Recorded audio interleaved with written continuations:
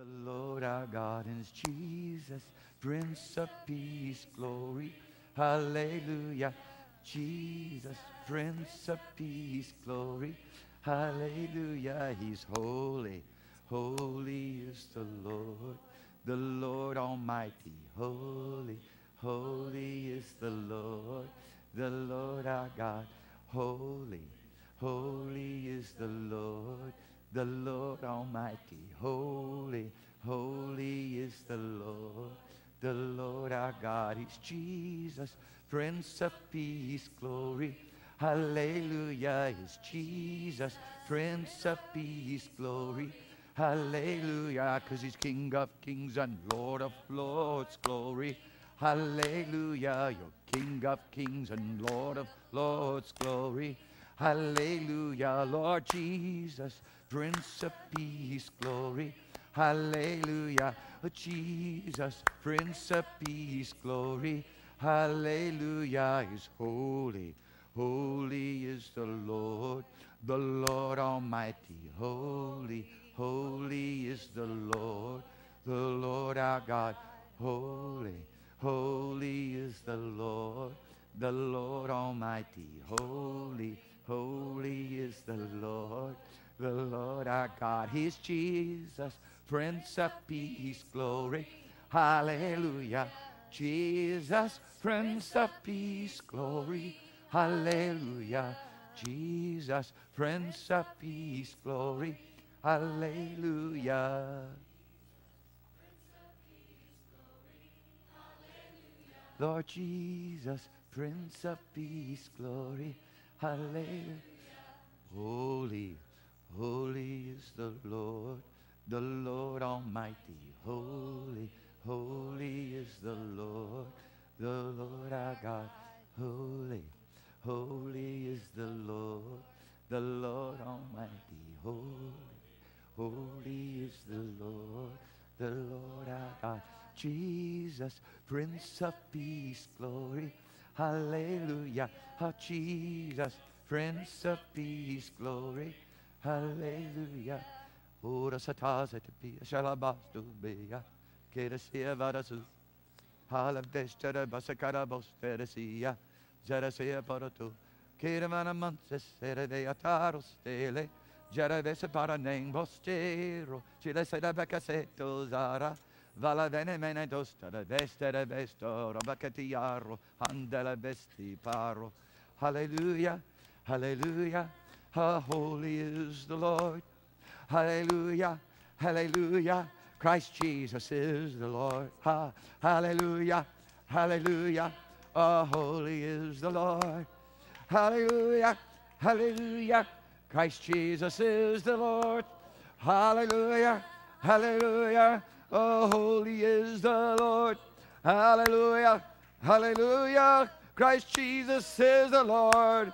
Hallelujah, hallelujah, He's King forever. Hallelujah, hallelujah, He redeemed us with His blood. Hallelujah, hallelujah, Christ Jesus is the Lord. Hallelujah, hallelujah, He redeemed us with His blood. Hallelujah, hallelujah, Christ Jesus is the Lord. Hallelujah, hallelujah, He redeemed us with His blood. Hallelujah, hallelujah, Christ Jesus is the Lord. Hallelujah, hallelujah.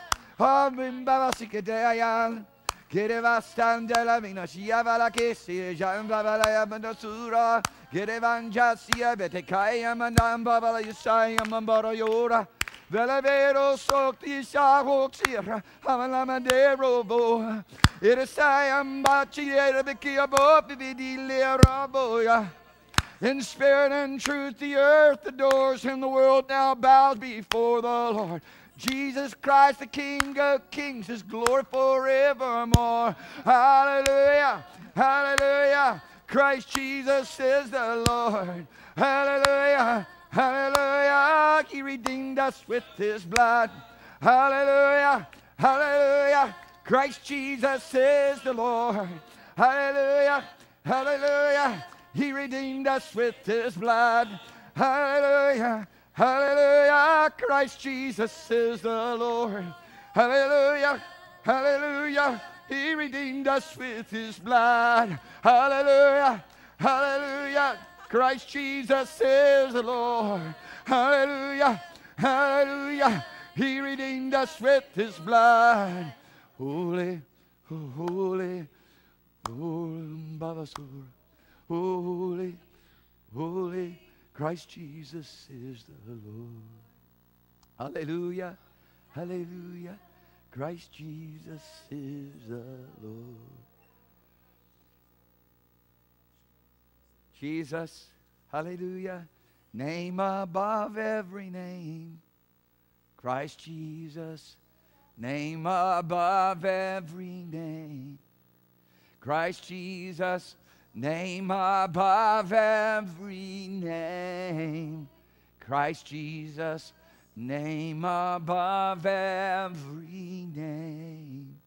Christ Jesus, name above every name. Christ Jesus, name above every name. Christ Jesus, name above every name. Christ Jesus, name above every name. Christ Jesus, name above every name. Christ Jesus, name above every name. Christ Jesus, name above every name. Christ Jesus, name above every name. Christ Jesus, name above every name. Christ Jesus, name above every name. At my knees I bow, with my tongue confess Jesus Christ my righteousness. With my knees I bow, my tongue confess Jesus Christ my righteousness. A name above every name. Jesus, name above every name. Jesus, name above every name. Jesus, name above every name.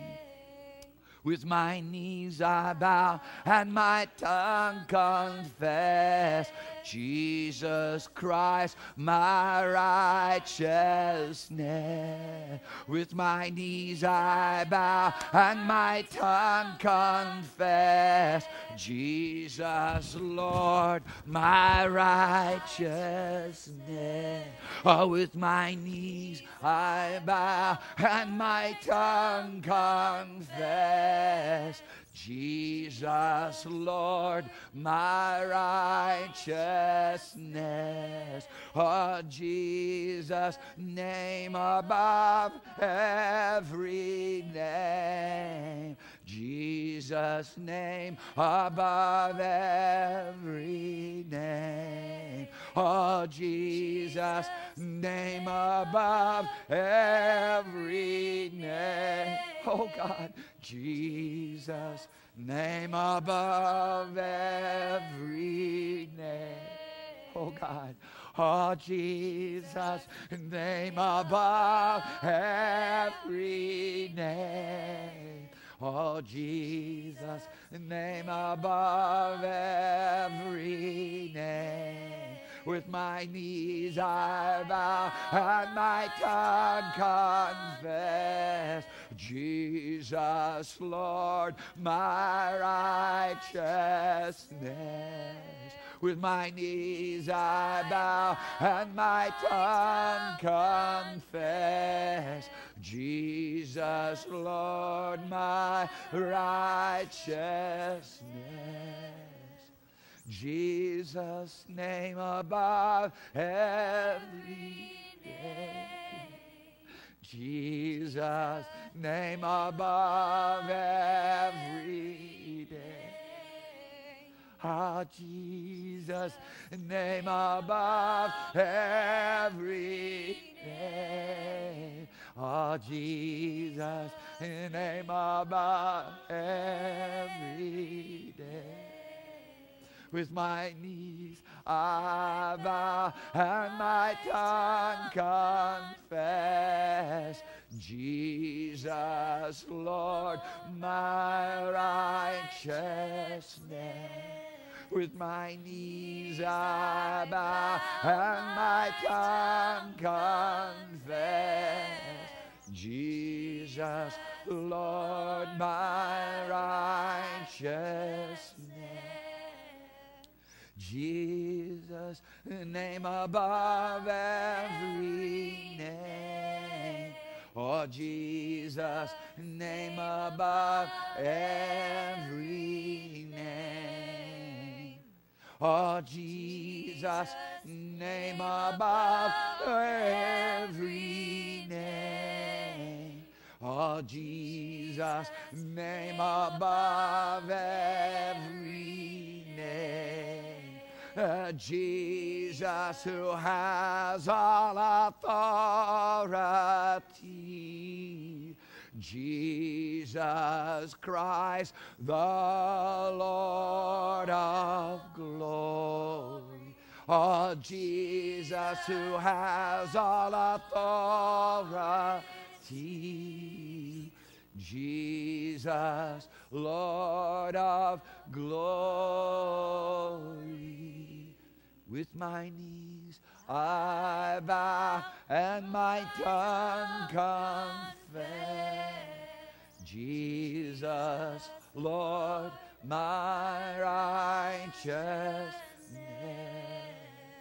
With my knees I bow and my tongue confess, Jesus, Lord, my righteousness. Jesus' name above all names. Jesus' name, Lord of all creation. Jesus' name above every name. Jesus, Lord of all creation. Jesus' name above every name. Jesus, Lord of all creation. Oh God. Jesus' name above every name. Jesus, Lord of all creation. Oh, Jesus' name above every name. Jesus, Lord of all creation. My knees I bow and my tongue confesses, Jesus, Lord, my righteousness. With my knees I bow and my tongue confess, Jesus, Lord, my righteousness. Jesus, name above every name. Jesus, Lord of all creation. Jesus, name above every name. Jesus, Lord of all creation. All authority in heaven and in earth now. Jesus' name above all names. all authority in heaven and earth now. Jesus' name above every name. All authority in heaven and earth now. Jesus, Lord of all creation. Name above every name that's given. Jesus, Lord of all creation. All authority in heaven and earth now. Jesus, Lord of all creation. All authority in heaven and earth now. Jesus, Lord of all creation. Jesus' name above every name now. Jesus, Lord above every name now. With my knees I bow and my tongue confess. Jesus, Lord, my righteousness. You know, my biggest desire is to be able to share with people how wonderful it is to worship the Lord by the Holy Ghost from the depths of your heart, where you don't have to think about the words. Actually, where your heart declares the words, and it's almost like your heart declares the words, and the words declare something into your heart, and it just keeps going deeper to the place where you can't even stand anymore. I've never seen anybody worship in the Bible and worship in spirit and truth and ultimately come to a place where they couldn't stand anymore. That's you see in that place of deeper beholding Him, deeper encounter with Him. And I say deeper, I would just simply say more fully encountering Him. And there's a depth to our heart and our soul that results in a more complete and full encounter with Him. The deeper you'll go in your heart, the deeper you'll go into that place and that realm where you'll be able to see Him in a greater way. And as we begin to sing this, some people are just still over where they're at in that earthly realm with cares and burdens and sorrows and uncertainties, and somewhat aloof from really the reality of heaven, because the reality of earth is far more impacting. You know, things around you in your circumstances of life can actually even come and be forceful, grab you by the throat, as it were, and tell you that you must obey. Like finances, for example, that one really gets people a lot. You know, there's a whole list of emotional things that go on in people's life, but there's a place where you can go apart from all of that, and you can come apart into a solitary place. Solitary place is a place where you're alone. You're alone with Him. Hallelujah. Jesus was constantly going into a solitary place where He was alone with the Father. And if there's anything that we want to be able to help people understand, if there's anything that's going to make a difference, if there's any way to bust out of religion into relationship, is somehow people are going to have to be willing to be taught of the Holy Spirit how to come into a solitary place of worship and praise, no matter where you're at, whether you're in the church place, whether you're in your car driving down the road, whether you're sitting at your table at breakfast, whether you're in your living room on the couch and your bedroom on the bed. Doesn't matter. There's a place alone with God, a place where the Spirit of the Lord will move you so deeply, a place where God the Holy Spirit will begin to speak through you.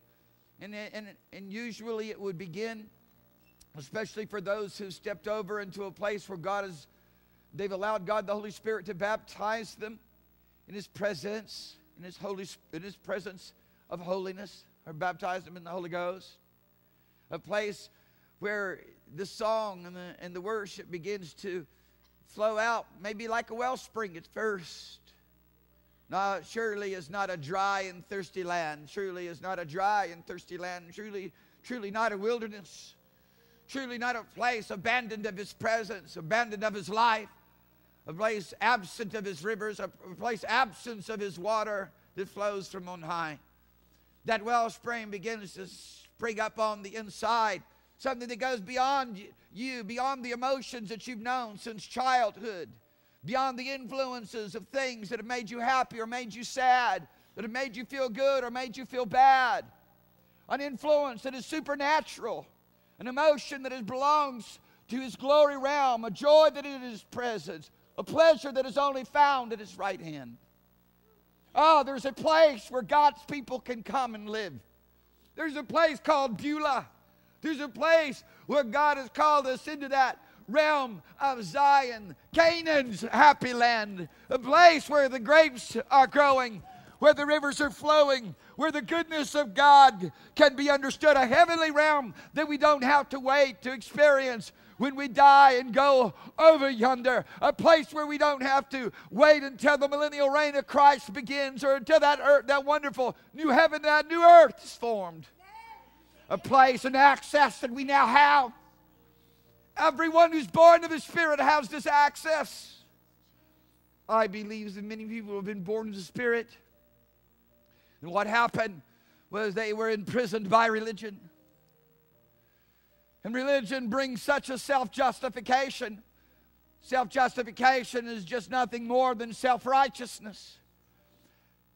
But there is a place where you can be liberated no matter where you're at. God gives mankind a lifetime to get it right. Gives men a lifetime to repent. As the psalmist said, how can an old man cleanse the sins of his youth? And the answer is there by taking heed unto the word of the Lord. To simply begin to obey God. To simply begin to hunger and thirst after righteousness. Oh, God says above everything, go after the kingdom and go after His righteousness. And when you do, what you're doing is you're going after laying a hold on this intimacy. You're laying a hold on something very tangible. It can only be defined and expressed in terms of relationship. It can't be defined and expressed in terms of anything else. Not in terms of knowledge, not in terms of deeds, not in terms of action.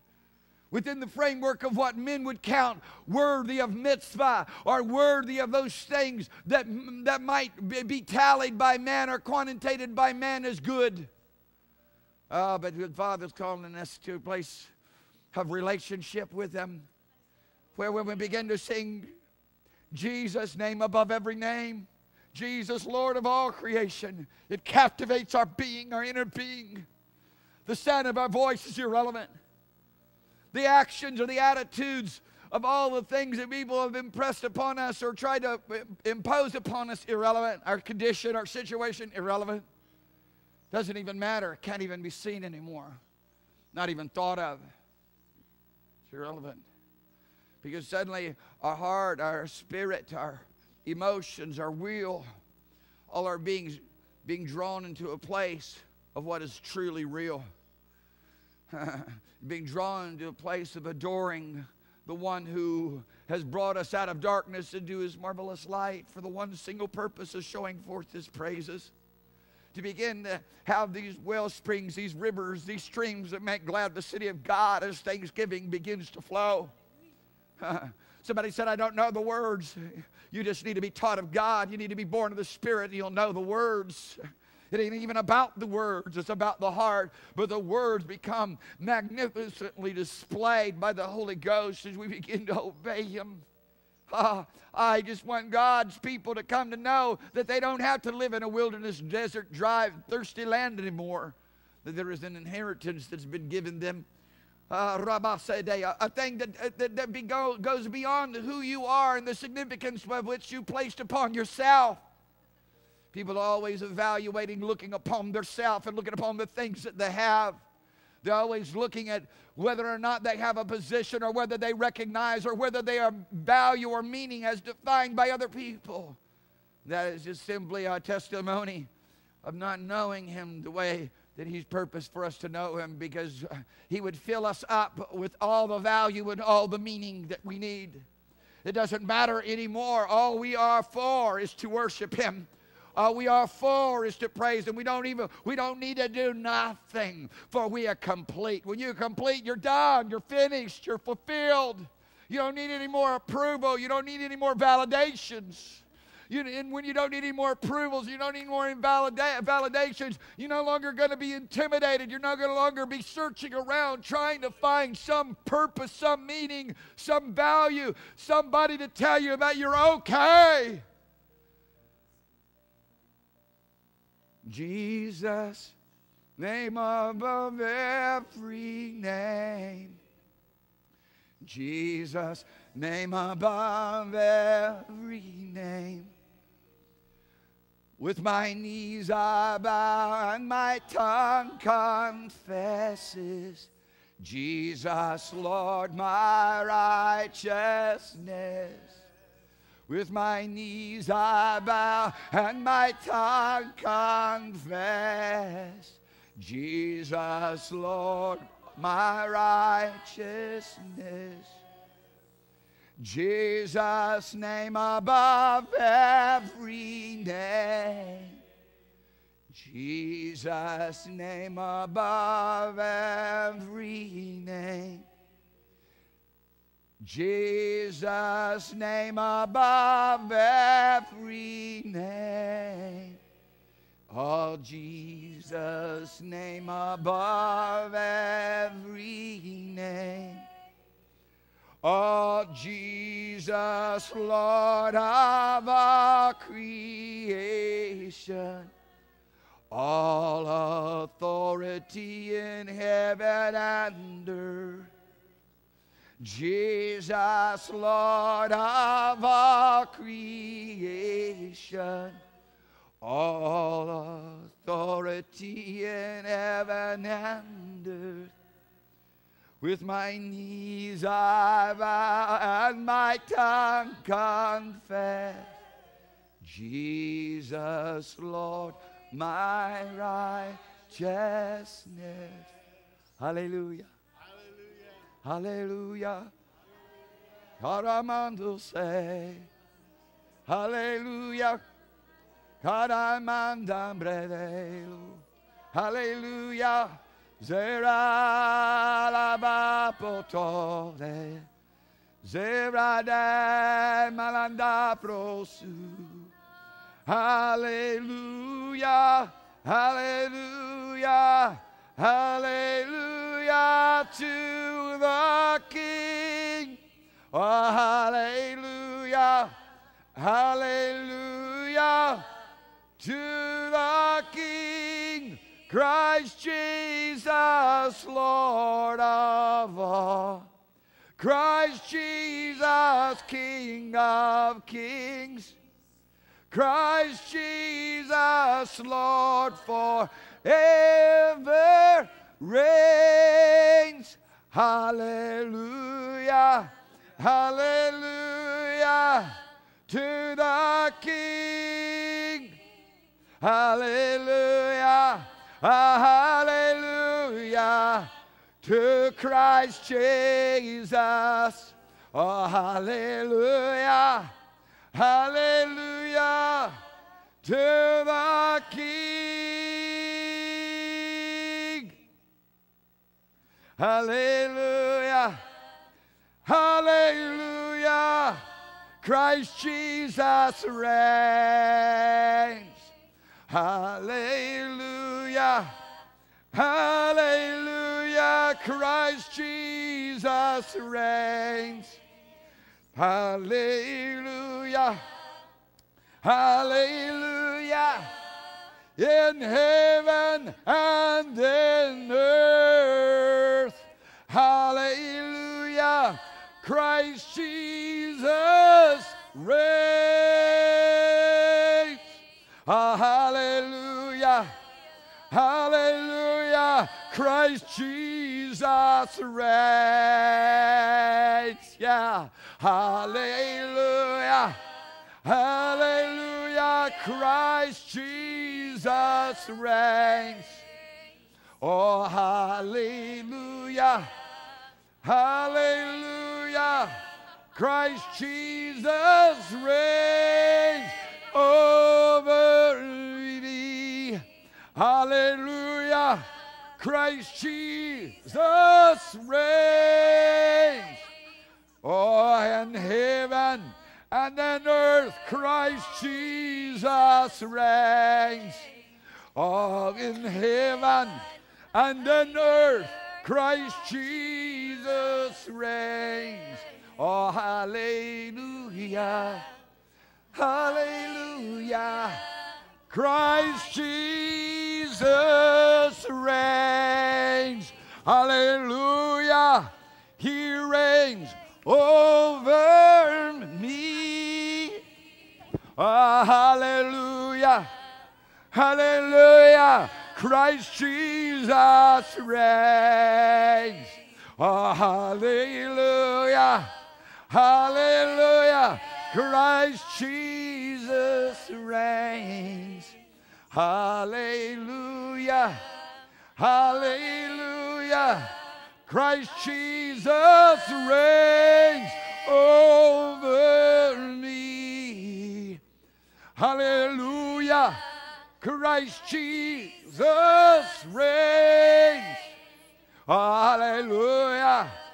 Hallelujah. Christ Jesus reigns. Hallelujah. Hallelujah. Christ Jesus reigns. Oh, hallelujah. Hallelujah. Christ Jesus reigns over me. Hallelujah. Christ Jesus reigns. Hallelujah. Woo-hoo! Hallelujah. Hallelujah. Hallelujah. Christ Jesus reigns. Oh, hallelujah. Hallelujah. Christ Jesus reigns. Hallelujah. Hallelujah. Christ Jesus reigns over me. Hallelujah. Christ Jesus reigns. Hallelujah. Hallelujah. Hallelujah. Hallelujah. Christ Jesus reigns. Hallelujah. Hallelujah. Christ Jesus reigns. Hallelujah. Hallelujah. Christ Jesus reigns over me. Hallelujah. Christ Jesus reigns. He now reigns in heaven and earth, and I'm a part of that realm. He's given me this grace. In Him alone is found Christ Jesus. He's the Lord. He's the Lord forevermore. And I'll worship the King of Kings. Oh, hallelujah. Hallelujah. Christ Jesus reigns. Hallelujah. Hallelujah. Christ Jesus reigns. Hallelujah. Hallelujah. Christ Jesus reigns. He reigns over me. Oh, hallelujah. Hallelujah. Christ Jesus reigns. Hallelujah. Hallelujah. Christ Jesus reigns. Hallelujah. Hallelujah. Christ Jesus reigns. Christ Jesus reigns over me. Oh, hallelujah. Hallelujah. Christ Jesus reigns. Hallelujah. Hallelujah. Christ Jesus reigns. Hallelujah. Hallelujah. Christ Jesus reigns. He reigns over me. One more time. Hallelujah. Hallelujah. Christ Jesus reigns. Hallelujah. Hallelujah. Christ Jesus reigns. Hallelujah. Hallelujah. Christ Jesus reigns. Christ Jesus reigns over me.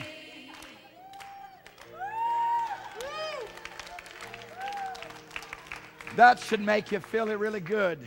Hallelujah. Hallelujah.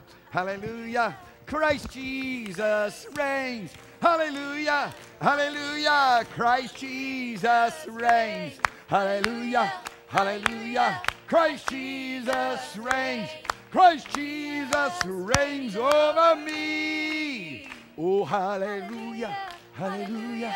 Christ Jesus reigns. Hallelujah. Hallelujah. Christ Jesus reigns. Hallelujah. Hallelujah. Christ Jesus reigns. Christ Jesus reigns over me.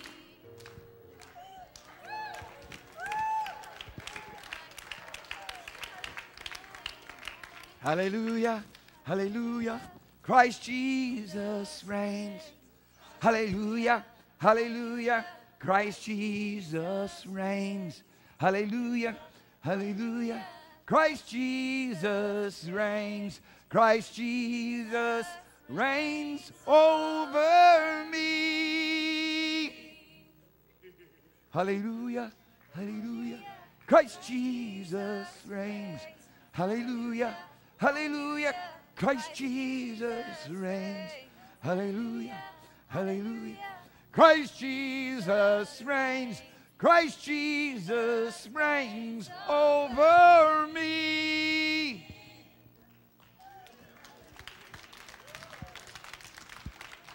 He is exalted.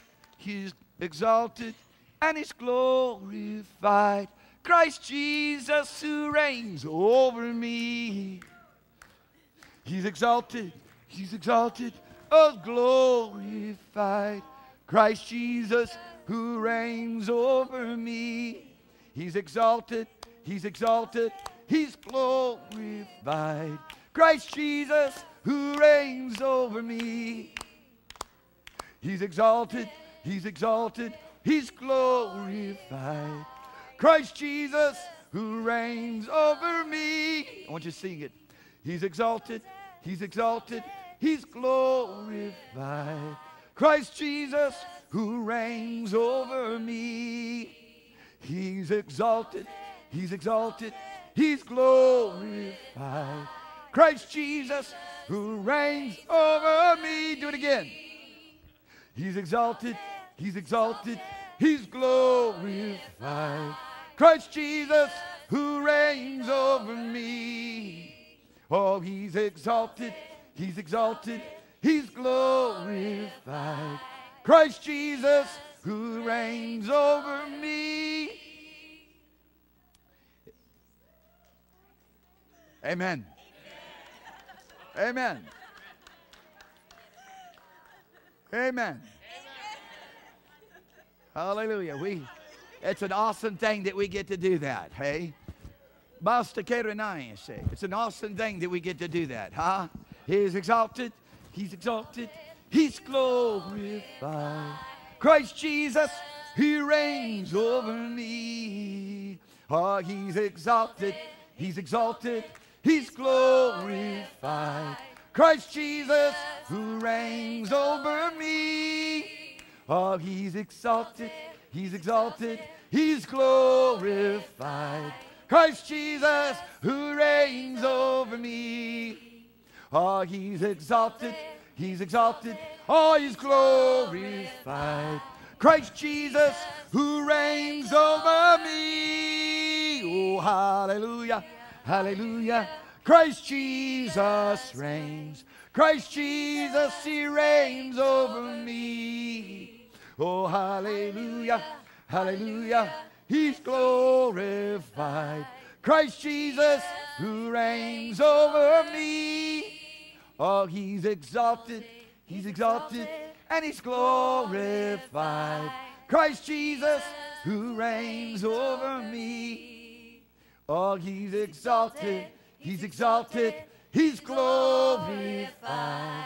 Christ Jesus, who reigns over me.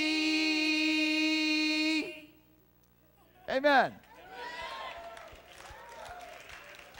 Hallelujah.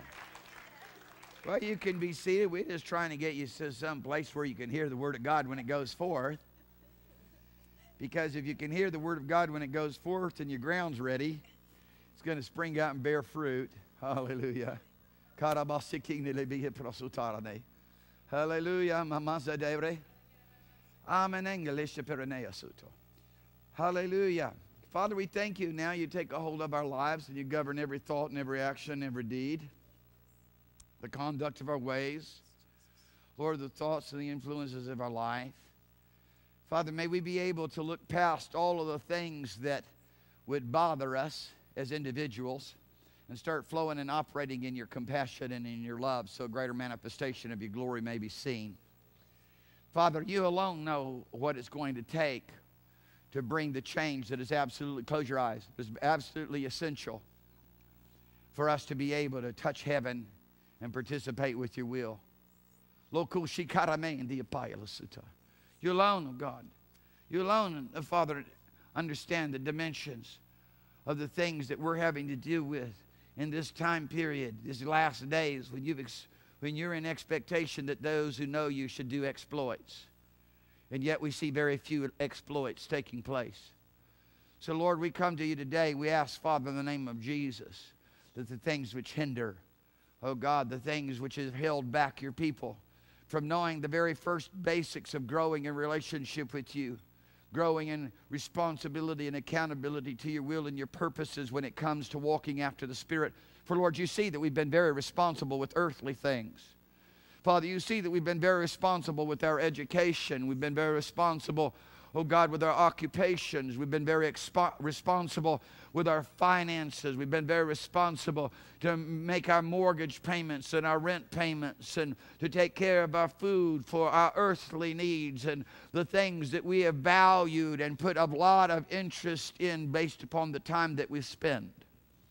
Lord, we ask you to show us how to make a shift so that you may begin to be exalted in our life instead of us exalting other things. Lord, that we would begin to exalt you.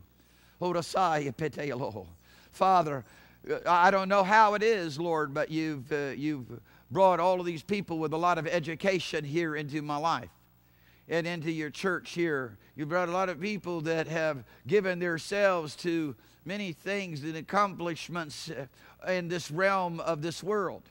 And Father, we know that not many mighty are called. Oh God, not many with earthly ability are chosen. But Father, we know that if we should find a place in you to set apart ourselves unto you, to lay aside the things that we hold so dear and hold so valuable and hold so meaningful in terms of its definitions to us and how it value it brings to us. We could just lay it all aside and have only one value and have only one definition and have only one meaning for our life, and that being in you and what you've done for us. Then truly, Lord, we would lay hold on the realms of the Spirit. Then truly, oh God, then we would lay hold on the realms that only it seems that just a few ignorant men, people with just maybe second, third, fourth grade educations who had no value or meaning in life, people who, as Catherine Coleman said, I have nothing, I cannot sing, I have no looks, I have nothing pleasing after the natural, I don't have finances or money, I don't have intellect, but all that I have I give to you, Lord Jesus. And she made you, and as she did, so did many others, just made you the whole meaning and value of their purpose of their life. They didn't seek after other things to give them meaning and value and definition, but sought you alone for that meaning and that value and that definition, for that purpose. And Lord, we know in so doing, God, all that who sought you so begin to minister according as you've described. You began to be revealed through them. Oh God, I pray today that every person in this place will come to the revelation, knowledge, that you, Christ Jesus, are in us, and that you so desire to be revealed through us. If we should lay aside all our earthly care and pursuit, should we no longer allow the cares of this life to choke us and keep us from bearing forth this fruit?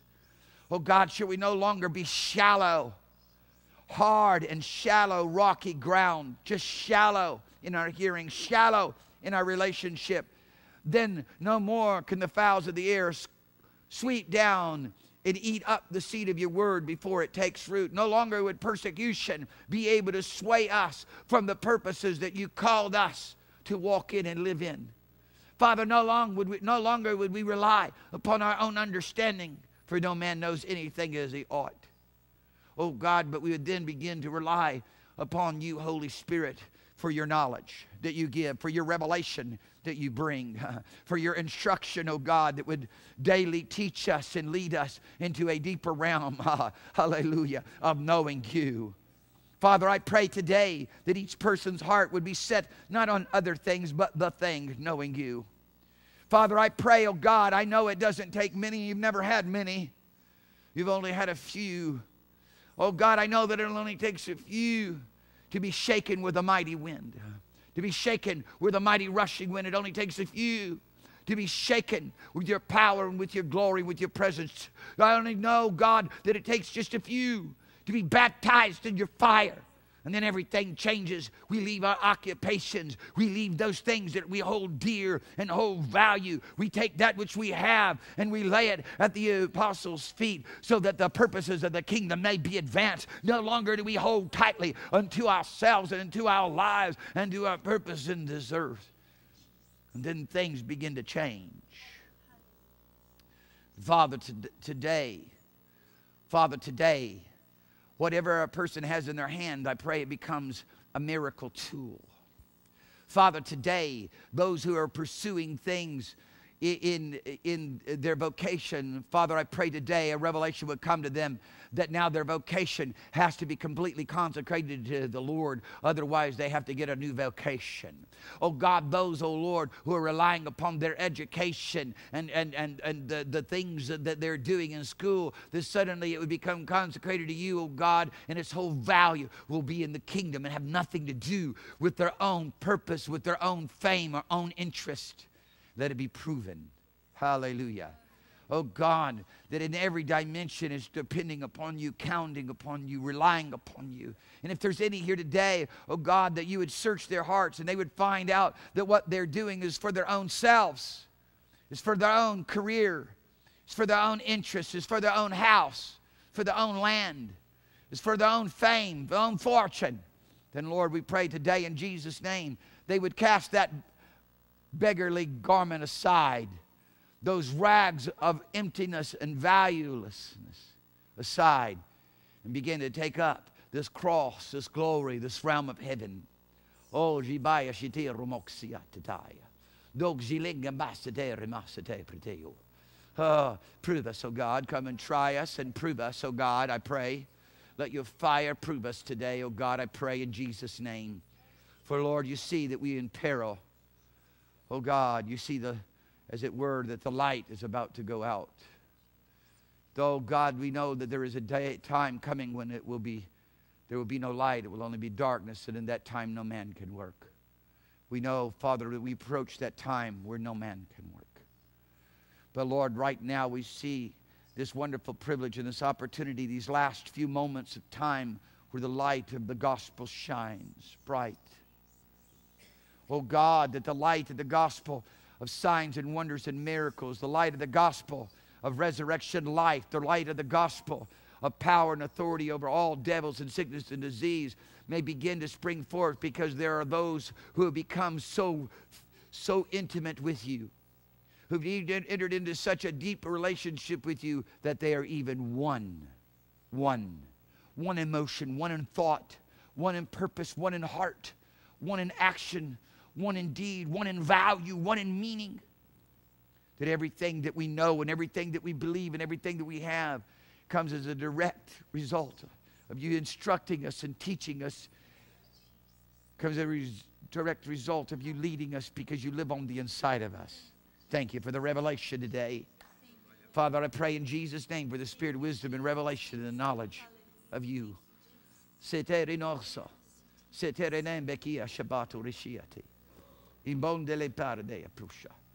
Hallelujah. Thank you, mighty God.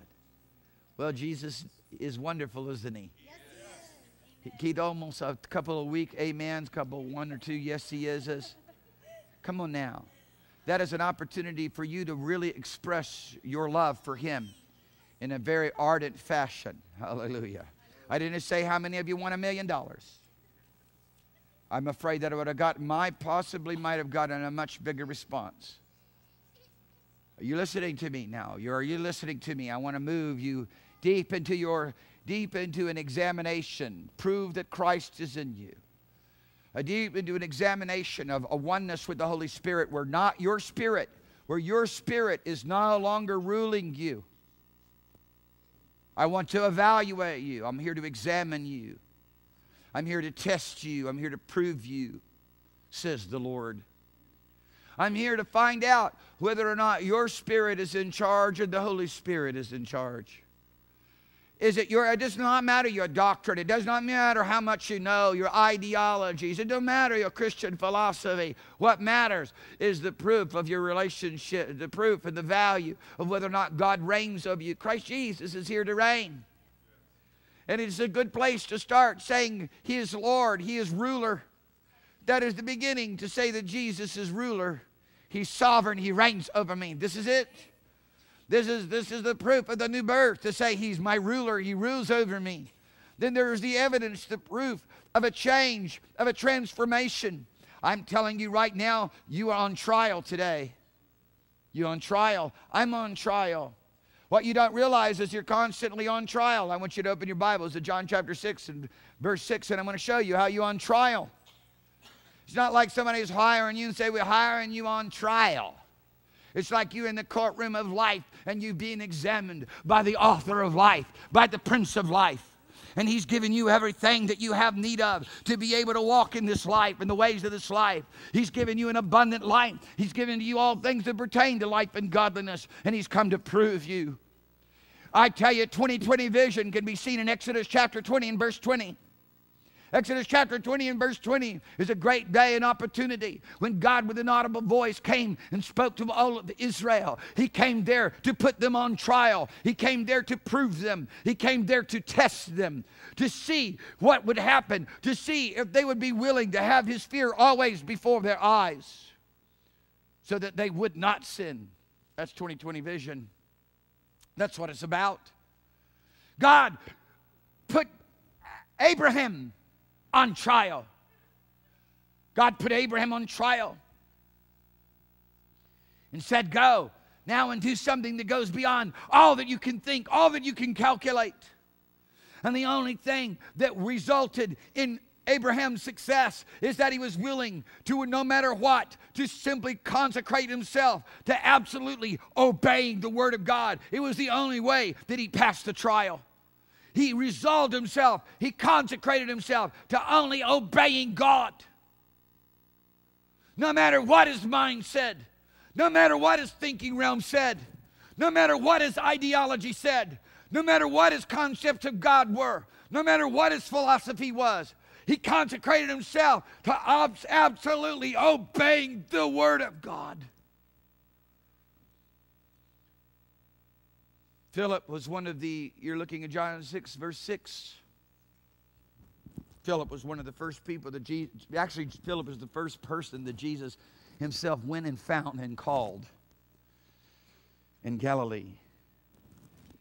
And, of course, we know that as soon as he returned from the wilderness, having been tempted of the devil for 40 days and for 40 nights, that he was passing by John, and John said, there he is. There's the lamb. There's your lamb.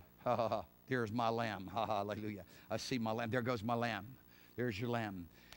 They're given to take away the sins of the world, to take away your sins. And immediately Andrew and John followed him. Jesus turned back and looked at him and said, what do you want? What do you want from me? And I'm pretty sure he said it like that. What do you want? Because you know why? I've had the Holy Ghost talk to me. I know his demeanor. I know the examination is scary. If there's any sincerity, you're going to bow out. What do you want? They said, we're Rabbi, teacher, master. Where are you staying? Where are you living? We'd like to hang out with you, basically. He said, come see. Then the next day he goes into Galilee, Bethsaida, the home of Andrew and Peter and James and John. Hallelujah. Hallelujah. I wouldn't doubt that it was either John or Andrew that grabbed a hold of Jesus first. John doesn't tell you. You know, the Gospel of John, for the most part, leaves out, or really only writes about what all the rest of those in the Gospels didn't write about. In other words, he writes about what Matthew didn't write about, what Mark didn't write about, what Luke didn't write about. For the most part, that's the way he ministered. He was the editor. He was filling in the blanks, as it were, compiling it all under the mandate and the authority of Jesus. It is an amazing thing to come to know who you are in God. It's an amazing thing to have an opportunity to move in God, to be used by God. Hallelujah. Today I pray that you discover your purpose in God. Today I pray you discover that God's got something for you that's bigger than what you've imagined. It's bigger than what you purposed for your life. Most people are so far from that. That's so aloof to them. It's so abstract. Everything from birth has been taught about, you know, what you can do, what you can have, and what you can gain, and who you are, and what people think about you, and the meaning that people put upon you and that you put upon yourself. And then that gets amplified and distorted, and all the competition and all the stuff that you've involved yourself in. Oh, but what happens when all of a sudden you step into your value and your meaning in God? Father has come in His love and grace, giving us a free gift so that we could know this meaning and value in Him. And yet we see it, and many people religiously look at it, go, wow, that's good, and then turn right back to doing whatever it is that they were doing before Jesus ever found them. They look at Him and say, oh yeah, well that's good. You know, everybody needs a little bit of religion in their life. Then they just go right back to whatever it was that already captivated them, their interest. We see it with the disciples. See it? They didn't really get the big picture. They were happy to follow Jesus and move with Him as long as He was on the earth. As long as they were traveling around with Him and beholding the miracles that He was doing. At least they were a cut above everybody else. They were willing to follow Him. But just as soon as their hopes were dashed, as soon as all the things that they thought were true and thought that were right, they immediately went back to their occupation. They went back to doing what they were doing before Jesus ever found them. They forgot that He said, come follow me, I'm going to make you fishers of men. They forgot that He had said, listen, you've got to lose your life, because unless you lose your life, take up your cross and follow me, you're not worthy. I mean, they forgot it all. They forgot. Philip was one of the first people, one of the first persons that Jesus Himself went and handpicked. And He said to Philip, finding Philip, He said, come and follow me. He said, Philip was there from the very beginning. He watched as Jesus turned the water into wine. He watched all the miracles, the great miracles of provision that had already happened up to this point in time. Because this point in time is right into this, literally into the second year of Jesus' ministry. So, if you look at the whole story in all the Gospels, because this story of Jesus feeding the 5,000 with a few barley loaves and a few fishes is one found in all four of the Gospels. And so I want to kind of lay it out for you like this. I just talked from Mark chapter 6 and you know, and kind of blend it all. You just stay in John chapter 6, verse 6. It's evening time. It's about evening time. Jesus had a great company of people there. And, of course, we know that He's been there. It's been almost now 3 days that He's there. And everybody that came, no matter what their problem was, they were being healed. If they were blind, they see. If they were deaf, they heard. If they were crippled, they walked. If they were diseased, the disease was cleansed. They had devils, devils went out of them. If they maimed, in other words, they had an arm cut off, leg cut off, something was missing. And, of course, leprosy at the time, leprosy would take your ears out, take your fingers off, take your nose off. So God was doing these great miracles. And the disciples came to Jesus and said, Lord, it's now evening. Send them away so they can go buy some food. The Lord's not interested in sending anybody away so that they can go take care of their food. He said, don't think about what you eat. Seek me. Seek first the kingdom of God. and I'll take care of you. They already heard that message, but it was just a message. It was, oh, how beautiful does he speak when he speaks. Oh, my, what wisdom. Oh, that is amazing. Wow.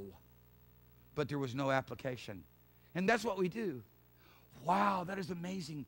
What wisdom, what insight. Oh, what beauty, what grandeur. But it never becomes a living reality. There's something that we want more than anything else. Jesus has got to become something to you that you want more than anything else. Otherwise, everything that he said you can't have.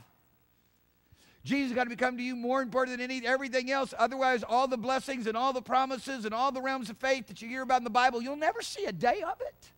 Won't be there. Won't be yours. Won't be yours. And I could just see Jesus turning now to Philip.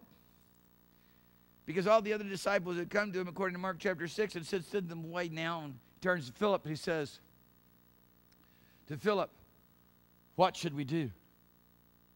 And he said to Philip, what should we do to feed these people? Because he put them on trial. The scripture says to prove him, epiazo. In the Greek language, in the Hebrew language, nasa. A word that is used over and again. And it's used to prove, to test, to tempt, to put on trial, to examine. We look over in James chapter 1 and verse 13, we discover that God does not tempt men. He says what happens is what's in man. What's really inside of man, what's in his heart, is what tempts him.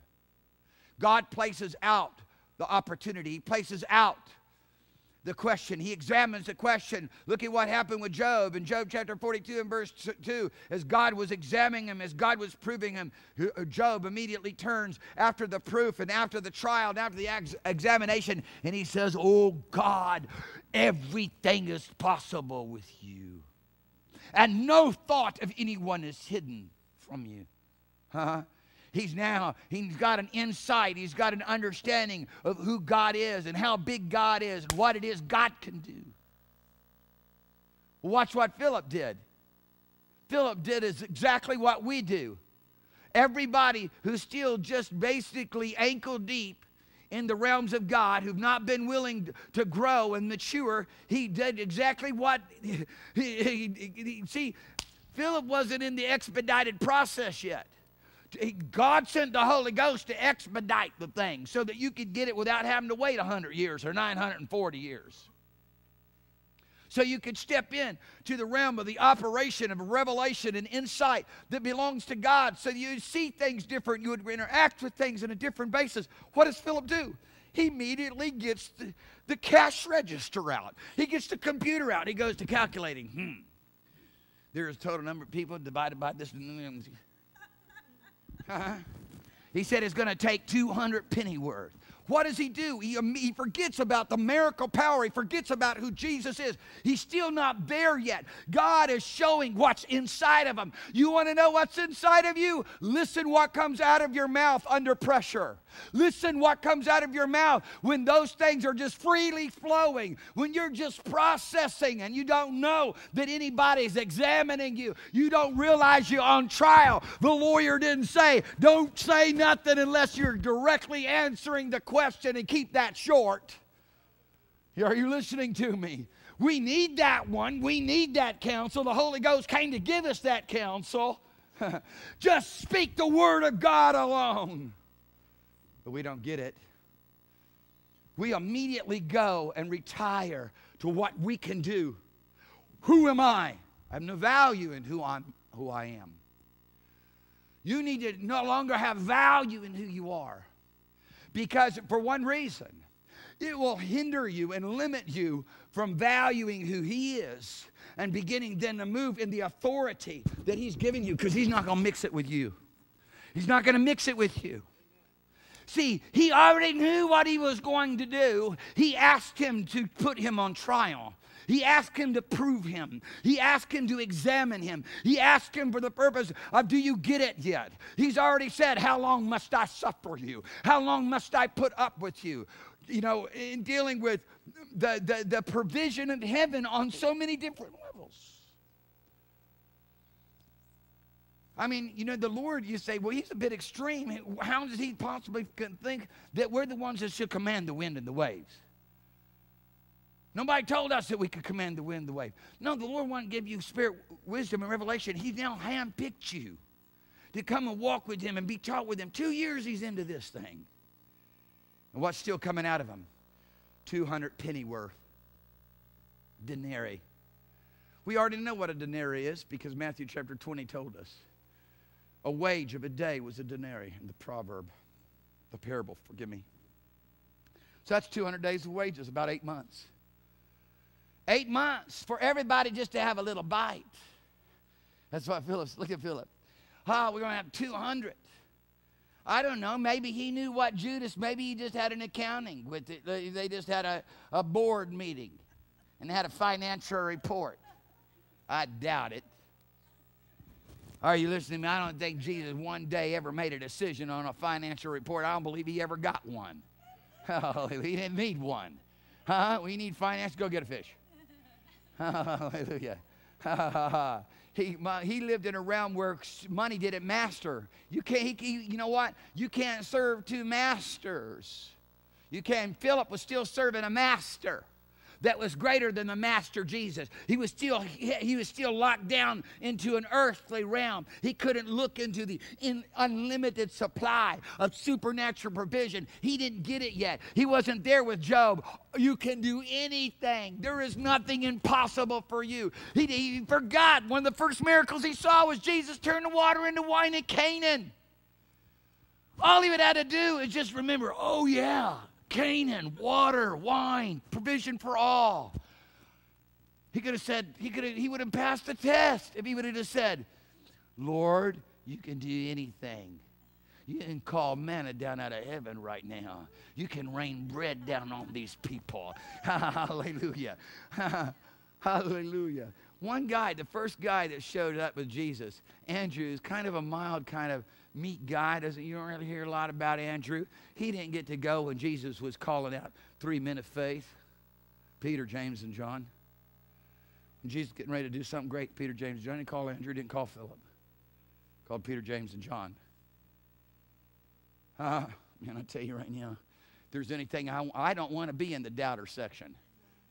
I don't want to be in the weak faith section. I don't want to be in, those boys are too scared to handle it yet. I don't want to be in that section. My goodness gracious, I'd be scrapping in the sense of laying hold of the things, doing whatever it takes, scratching and clawing to be among the Peter, James, and John. But it's total abandonment. It's total abandonment. This is what it's going to be about. You're going to see a realm of faith. You're going to see a realm of trusting God. You're going to see a realm of moving with God. You're going to see a boldness and a confidence in Peter, James, and John that you're not going to see in anybody else. Are you listening to me? It's true.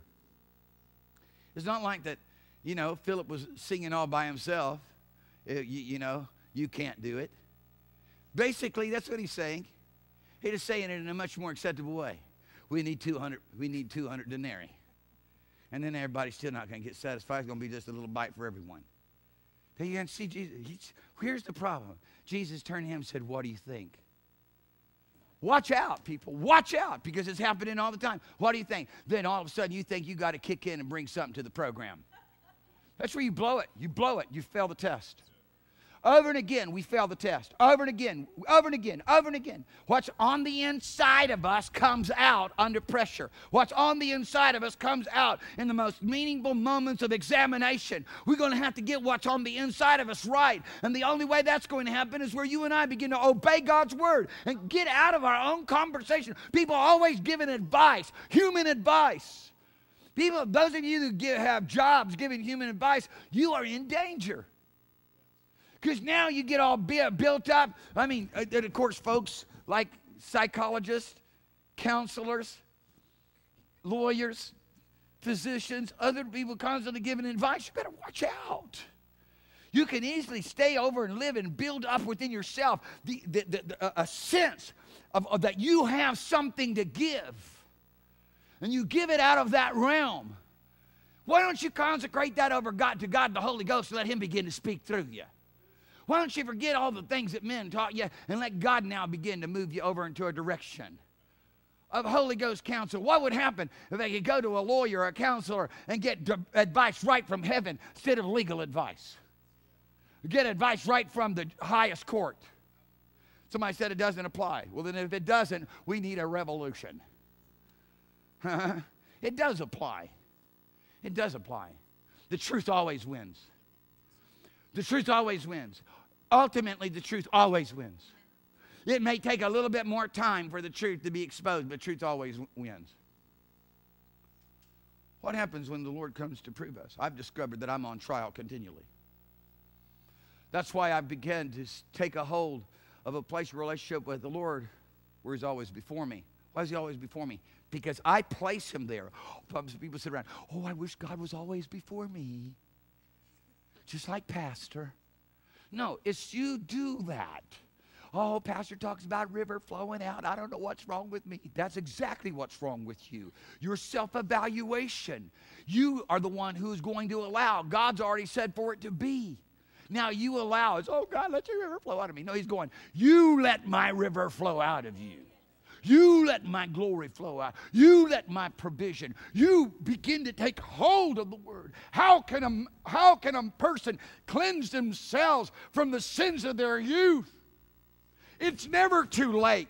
God gives you a lifetime to get it right. He gives you a lifetime to repent. It's just the problem is the more you live in the cycle of yourself, the more you live obeying your own dictates, walking after your own mind and understanding, the more you solidify that state for the rest of your life.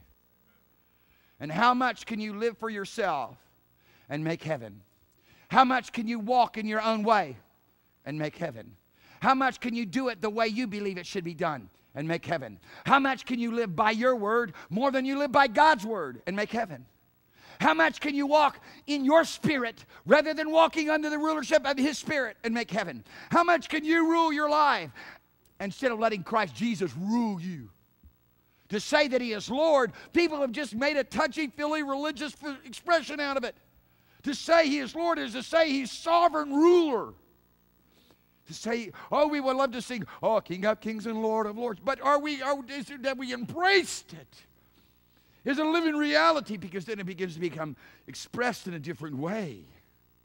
You see, when you consecrated to Him being King of Kings and Lord of Lords, and that's a reality to you, you begin to sing that. Something begins, just the spirit of truth springs up on the inside. There is a witness, there's a testifying between your spirit and the Spirit of the living God that what you're saying is true. It becomes their spirit and life. It's not just dead, human, meaningless, valueless words. Words that are not true. Words that do not have application. You may mean to, I meant to, I believe most people in hell meant to do what's right. You meant to be a part of the program. You meant to apply these things in your life, but you never did it. The beautiful thing that we stand here in this place of have this an amazing supply from heaven. That God's standing ready to give us all strength and ability to do what He's asked us to do. He's not going to force it on us. It's a reciprocation of our heart. God, I want this. Praise Him for His mercy, you know. I mean, I could start right now and have a Holy Ghost breakdown to just praise God for His mercy in my life. Why? Because I am a living recipient of it. It's real to me. It's real to me. Why is it real to me? It's real to me because I love His perfection. I love His ways. I want His stuff. I want to do what He said to do. And in that desperation for that, I need all kinds of mercy. I'm this benefactor continually of God's mercy. Because the more I see, it's like Job, you know, he thought he was way over there, you know, very close to being like God. And then all of a sudden, you know, right there, 100%, Father said, my perfect upright man. He has an encounter, and all of a sudden he's all the way back to, as it were, the beginning I'll never speak in another word. I thought I was smart, but now I come to realize how stupid I am. I thought I had insight, and now I've come to realize how foolish I am. I thought I could see, but now I realize how blind I am. Over and again, Isaiah, the same situation. Everybody who has a deeper encounter with God, a deeper encounter of God, because there is a deeper consecration. There's a willingness to take it deeper. There's a deeper obedience. It's not just being a hearer of the word. People think that they can come and just hear the word and go to a religious exercise and go to a religious service and somehow that's okay. That's all God wanted. Father demands change. He demands an instantaneous, miraculous change that only He can bring, and then a consecration to walk in that change continually, growing every day, maturing, and being led by Him as the sovereign Lord, saying, Jesus, You reign. If you could just make Him the King of Kings and the Lord of Lords, if you could just let Him reign, if you just begin to allow Him to be exalted, what happens is whatever's going on in your life and whatever is meaningful and whatever touches you deeply, you exalt that and you put it before you. And much of that is just tragedy. Much of it is negative. Men are so negative. You can have 99 good things going on and one bad thing, and the one bad thing eclipses the 99 things. That's the way men are. And it should be the other way around. And if you take heed to Philippians chapter 4, verse 8, you'd totally change. You wouldn't be that way anymore. All you would think about is what's true, what's pure, what's a good report, if it's positive, if it's got something valuable and meaningful and good in it. That's all you think about. There's too many good things to talk about instead of talking about the bad things. There's too many beautiful things to fix yourself hard on, be fixated on instead of the ugly things. What's wrong with us? What's wrong with us? We got something we didn't deserve. We stole it. It's called the knowledge of good and evil. Huh? We got something within the realms of self that our society and our culture has made us all little demigods. We always trying to prove who's smarter and talk about, oh, he's so smart. Oh, she's so smart. Forget that. I was sitting in a meeting one day, and they said, oh, Pastor Mark's really smart. I said, please, give me a break, man. I'm really not that smart at all. Give me a test. I'll show you. Please. Please. That's the whole culture that we live in. I'm jack of all trades, master of none. I know a little about a lot of things. I mean, it's meaningless to me. I'm sorry it's so valuable to you. It's meaningless to me. God showed me how ugly. I got close enough to Jesus to see how ugly that is. I got close enough to His glory, close enough to His humility that I despise arrogance and pride. I despise it. I see the ugliness in it. I see the death and the destruction of it. I see it as the source of everything that's going on that's bad. And I don't want to participate with bad. Come on now. God's come to teach us. He's come to prove us. He's going to talk to us. At least Philip got it. He's like, he's encountering God. What are we going to do? Well, my idea is that I don't know how much Judas got over there in the bag.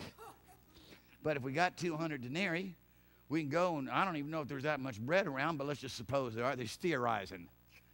Theoretically, if there is that much bread and somebody can go to town, which is pretty far off, and get back in time, you tell me you don't think like that, and I'll come over there and slap you.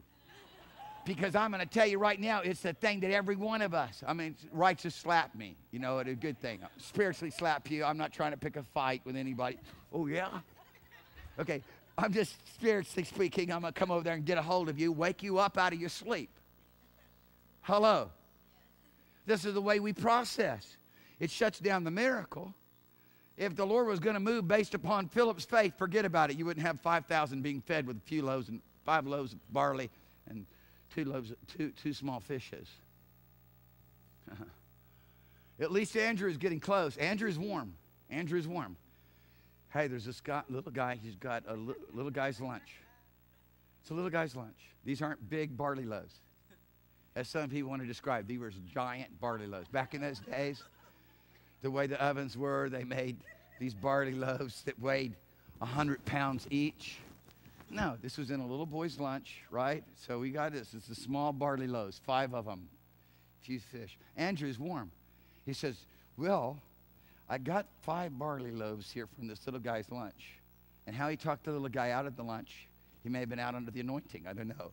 But he, with a few small fishes, but what are these among so many? But what are these? See, human calculation. The denarii, human calculation. What are we going to do? We'll get a second job. What are we going to do? Oh, I wish Pastor would think a little bit more about the money he's spending on in the budget. Why? Why does it matter to you? You know, why? Why? Why should you care? Why should you even be burdened with it? You got enough concerns to deal with and to manage. The Lord spoke to me out of His Word. God always speaks to me out of His Word. God doesn't speak to me subjectively. He spoke to me out of His Word. He said, I'll set you in a large, large place. Look around. Look around. How much does it cost? If I'm moving on, how much does it cost? I'm never going to move very far. I'm never going to move outside of the human realm. How much ability, how much skill do you have to have? If I look at my own ability, my own skill, I'm never going to move beyond that realm. Somebody says, what are you capable of doing? I'm going to try to define for them what I can do out of my realm. I know somebody was reading Daniel the other day, a psychological description of who he is based upon a little test, and they said about the certain skills, and he was sitting by me when I was being read. He said, I'll be successful at whatever I put my hand to do. You know, I can hear him, verses of Scripture countering all these things. I don't believe any of that stuff. To me, it's just like a joke. It's like a little joke. It's like you know what it's like? It's like those little Chinese cookies you pull out and says, everybody thinks that you're beautiful today, so act like it. That's about as much value. You don't want to get all excited. Woo! Did you hear what they said about me? I'm rare. I'm rare and brilliant and going to succeed. Goodness gracious. Calm down. Go read the Bible. Father's got something far better to say about you. Now there's going to be some things you're going to have to do, because otherwise all you're doing is getting something you don't have to labor for. You don't have to. Well, this is just who you are. Look at what you're vested, how vested you are in who you are. I'm good. No, don't go that route. Don't go that route, because you might be good on the standards of men, and you might, be successful because you're so good. But there's very few. I found very few billionaires. How many billionaires do we have here? It's kind of hard to talk to billionaires because they are really wrapped up in themselves. Millionaires are getting really common, so I'm not asking for millionaires. And most of them basically learn secrets of moving beyond what they have confined themselves mentally within the framework of what they believe mentally they can and cannot do. They were taught metaphysical skills, mental human skills, to say don't confine yourself, don't limit yourself. And they just had that kind of training, and then they began to move in that kind of just human, as it were, human confidence. And they've been very successful. Other people just like, hey, you know what? Dad's a failure. Grandfather was a failure. Great-grandfather's a failure. I'm probably going to be a failure too. All I am is this thing or that thing. My daughter-in-law's father is a very successful business attorney, real estate attorney. And when he was giving a speech at my son's wedding, he's like, yeah, I'm just a garbage man. I don't even know how I got here. I'm here with all of these wonderful people, and I've spent my life being a garbage guy. And he says that because he was one of the more significant lawyers. I mean, literally key lawyers. And I know they're probably watching right now, and he wouldn't, want me to be saying all these things, but I want to emphasize something about just a person, any individual. He's a key lawyer for waste management, and has made him very successful. But he just found himself over here in this place of just talking about being a garbage man. Kind of mind me to the embarrassment of Allie a little bit and some others. But you know what? It is somehow he's past all of that. He's past all needing people to say, you're okay, we like you, we approve of you. How much money do you have? kind of thing. There's a lot of folk, a lot of Christians are stuck there. Huh? It's like it's like the Baptist guy comes up to the Roman Catholic priest and says, "Do you think that any Roman Catholics are going to make heaven?" He said, "Yeah." He said, "And there's a lot of Baptists that won't." Okay, ha ha ha. Then maybe they hit a little too close to home. You think any Roman guy should say it again? Maybe turn me up. Everybody's, I said too fast. The Baptist guy said, "Is there any Roman Catholics you think are going to make heaven?" And he said, "Yes, and many of you Baptists won't." And it's important for us to stop pointing fingers at each other and start recognizing that there's some nature changes, there's some characteristic changes. God the Holy Ghost don't go around blowing his horn on all of his accomplishments and who he is. Who are you? Oh, I am a. And then people define themselves based upon what they do in this world. Nuts. That's the meaning and value of your life. It's not good for you. I could say easily, "I'm glad I'm not you." And then I could also say equally, "And I'm glad I'm not me." I've been given a gift and been given an opportunity to live in my life in him. Who are you? You begin to value. What is it? When somebody says, "Who are you?" Do you really know who you are? And how is it you're going to answer that? "I'm a Christian." What does that mean? What are you going to do with that? Can you draw off of that? How is that going to change your life? How valuable is it to be a son of God? I'm a son of God. I'm a child of the living God. Who are you? I'm an ambassador of heaven. Who are you? I'm a person who lives my life in Christ Jesus. I'm a person that's come to tell you about the kingdom of God. That's who. What do you do? Preach. That's not normally what you say. "Oh, my husband is like high and lifted up, and my husband has," or because women do this. "My husband, he's done this and that and the other thing, and he's grand, he's amazing."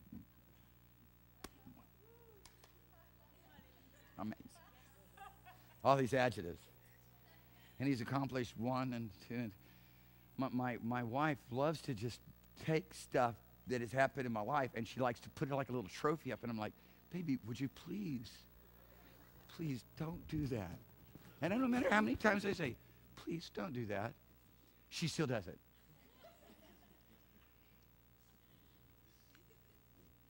Because that's just what we do. We got to wean ourselves of this. We got to be wanting to change here.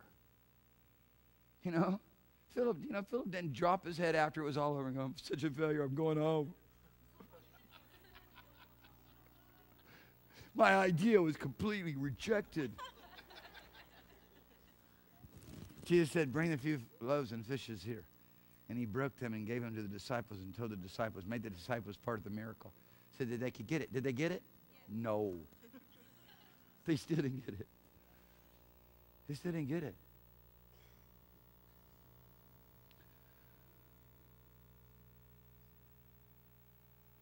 We don't get to hear much about the apostles after the book of Acts. We get to hear just about a few. We get to hear about Peter. We get to hear about James in the book of Acts. A mention of John. Some people believe that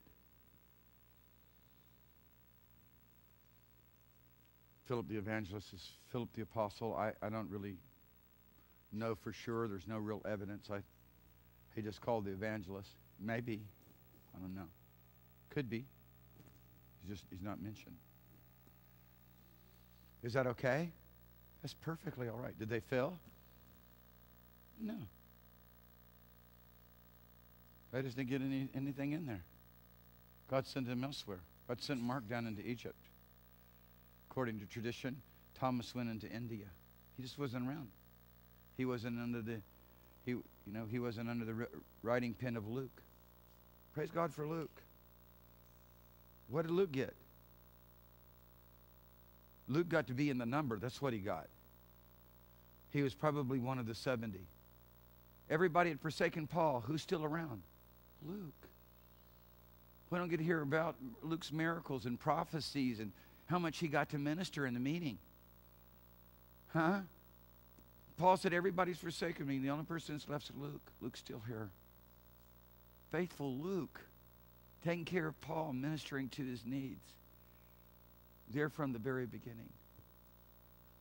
What happens when God comes to prove you, to put you on trial, to find out who you are and what your complaints are and what you think you should have that you're not getting? How long are we going to be whiners and fussers and brats? How long are we going to live in human ability and doubt and unbelief, and we're constantly, retreating to what we can do out of our own human efforts and human ability? How much do we take a hold of? You want to be a leader in the church? Then you're a person who's going to train people how to move in faith. How to move in faith. Not how to move in doubt and unbelief and try to figure it all out and devise the circumstance and situation, put all your smart matrix together. Give all the pros and the cons. Look, there's plenty of people to do that. If you want to tell people about the pros and the cons, send them to an expert.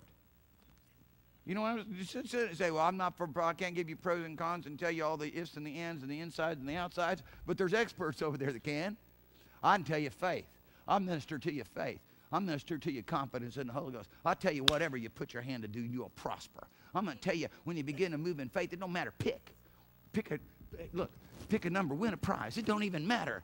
Just whatever. That's what God said. People are always into indecision. God said whatever. Whatever you do will prosper. It's like pick a number and win a prize. People say, oh God, show me. You need faith and start moving. You need to believe nothing's impossible with God. You need to get out of your intellect and now, come on. God will take the most ridiculous things, the things that everybody, all the experts will say won't work. And somebody takes another gift of faith, man, it's going to work. Why? Because the gift of faith is going to see Jesus doing it. It's going to remember what Jesus could do. It's going to remember that all things are possible with God. God can do everything and anything. And if I'm under His reign, and I'm under His rulership, and I'm moving with Him, and it's for the purposes of the kingdom, my goodness, what is it going to look like? People have lost loved ones. They have circumstances in their home. They have circumstances in their job, and they allow it to overwhelm the heart. God can't get to faith, ain't working there. Get to faith is not working in the midst of your doubt and unbelief and your worry and your concern and your confusion. You got to come to a place where that all gets set aside. And you set it aside as you worship Him, as you just learn to love Him, as you just learn to have a relationship with Him, when He becomes a meaningful, valuable, very present God who's here right now in time of need. And believe it or not, you always got one. Because of yourself, you could do nothing. These are just basic principles that will change your whole life. These are just basic principles, divine principles, spiritual laws that if it becomes a bit in your mouth, if it becomes a means by which you move, it's a restraint. I'm under a restraining order, personally. The Holy Ghost has come and brought me under a restraining order. He has seized me. He's put me under a restraining order. Hallelujah. And as for me, and as for my house, I'm going to seize the one who seized me.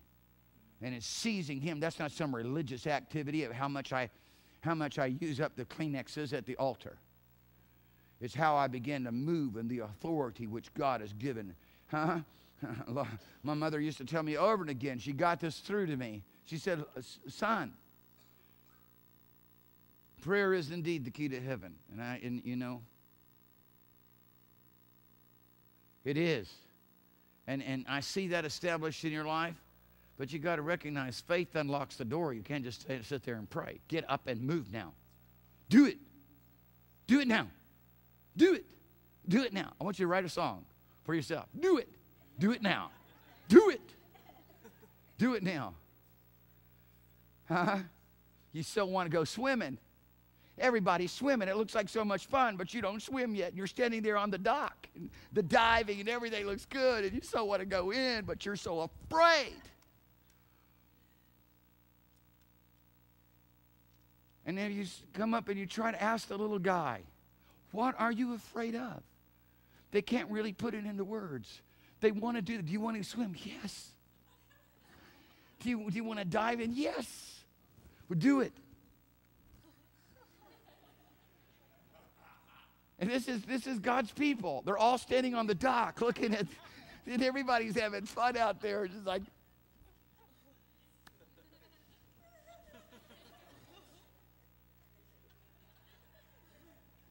they're in the diving position. They never dive.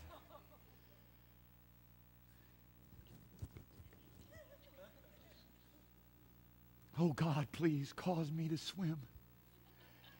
Oh, God, please. Well, you're going to have to jump in.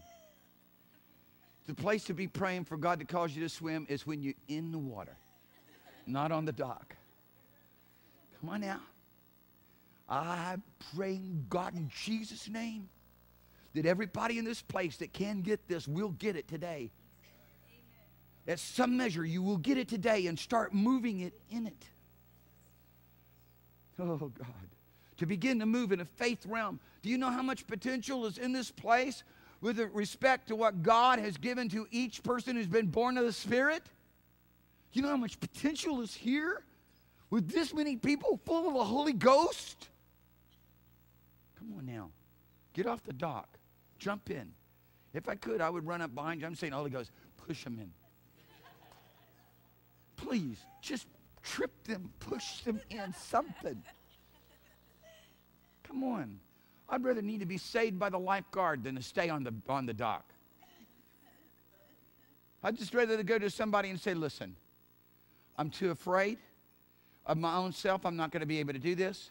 Please just grab me and throw me in. Just come to the pastor and say, look, I'm done. I can't get off the dock. Would you please just push me in? Don't matter how much I fight and scream and holler. Just please throw me in. I'm too paralyzed to move. But the Lord's not going to do it that way.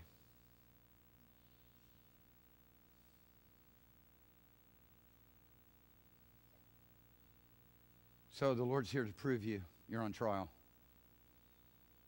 People think that they're going to just stand at the judgment seat of Christ one day, and that's it. No, you stand at the judgment seat of Christ right now. The Lord's here to prove you. He's put you on trial. What are you going to do? God speaks to things to your heart. You going to wait for some other time? Don't wait for some other time. Start doing it now. Huh? I ministered 2 weeks. I'd sent a friend in ahead of me, and then I went in after he was in for almost 2 weeks. I went in, I ministered a day, 2 days on faith. The kids from the Bible school, from the Presbyterian Bible school, from the Methodist Bible school, Assembly of God Bible school, they grabbed people, pull them out of wheelchairs, and were dragging them across the stadium grounds. Huh? They jumped off the dock. They jumped off the dock. They just ignorant Nepalese kids who decided to follow Jesus, and once it was proved to them in the Word that this is what they were supposed to do, they just did it. They just moved in it. What is it that God speaks to your heart? They just took it as, here's this guy has come from the Lord. All of our leaders says that this guy is sent to this nation from the Lord. That's all they needed. My pastor said this man is a man of God sent to us from the Lord to tell us what the Lord wants us to do.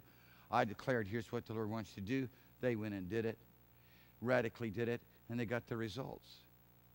People, I'm talking to you here now tonight, today, this morning, talk to you again tonight, this day as a whole. I'm talking to you about you beginning to obey, not your word, His word, not your ideas, His ideas.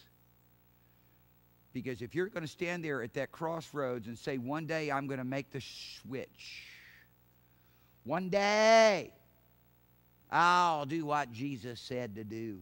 One day I'll be an evangelist. One day I'll be a missionary. One day I'll be an ambassador. One day I'll begin to move out in faith and divine power and authority. One day I'll let Jesus Christ be the sovereign ruler over my life, and I'll only do what He says.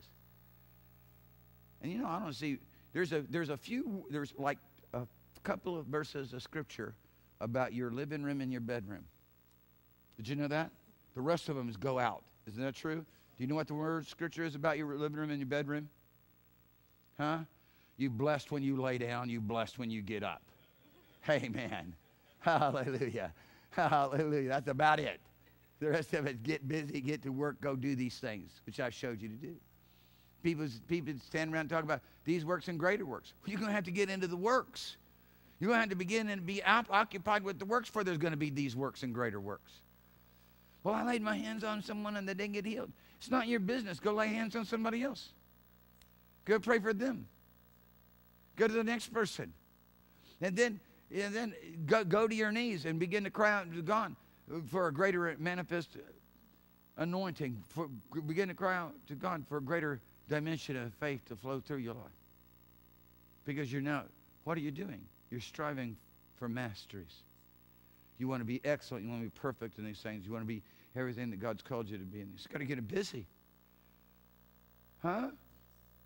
What's the chief, most important thing that God desires of us beyond just our personal relationship with Him? What's the most important thing God desires of us beyond our personal relationship with Him? What is the singular most important thing? Huh? Tell me, what is the most important thing?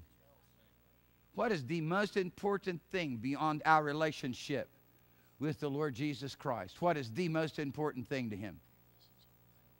Beyond, that's correct. But you got to put that a little bit more into.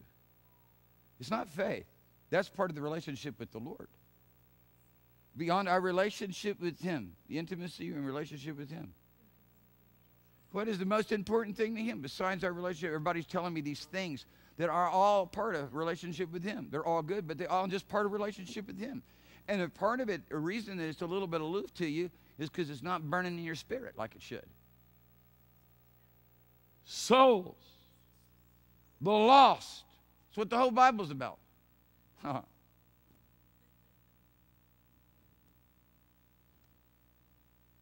Amen. The lost. The closer you are to Him, the more relationship you have with Him, the more you feel like He feels. Oh, and look, people, this is our value, and this is our meaning. So many people standing on the dock. Well, I don't know. They're going to get rejected. Yeah, it's because your life is wrapped up in you. Because what people think about you is so important. You don't have the abandonment. You're not liberated. You're still in a prison. You're not liberated from that prison of what everybody thinks about you, what they're going to think about you.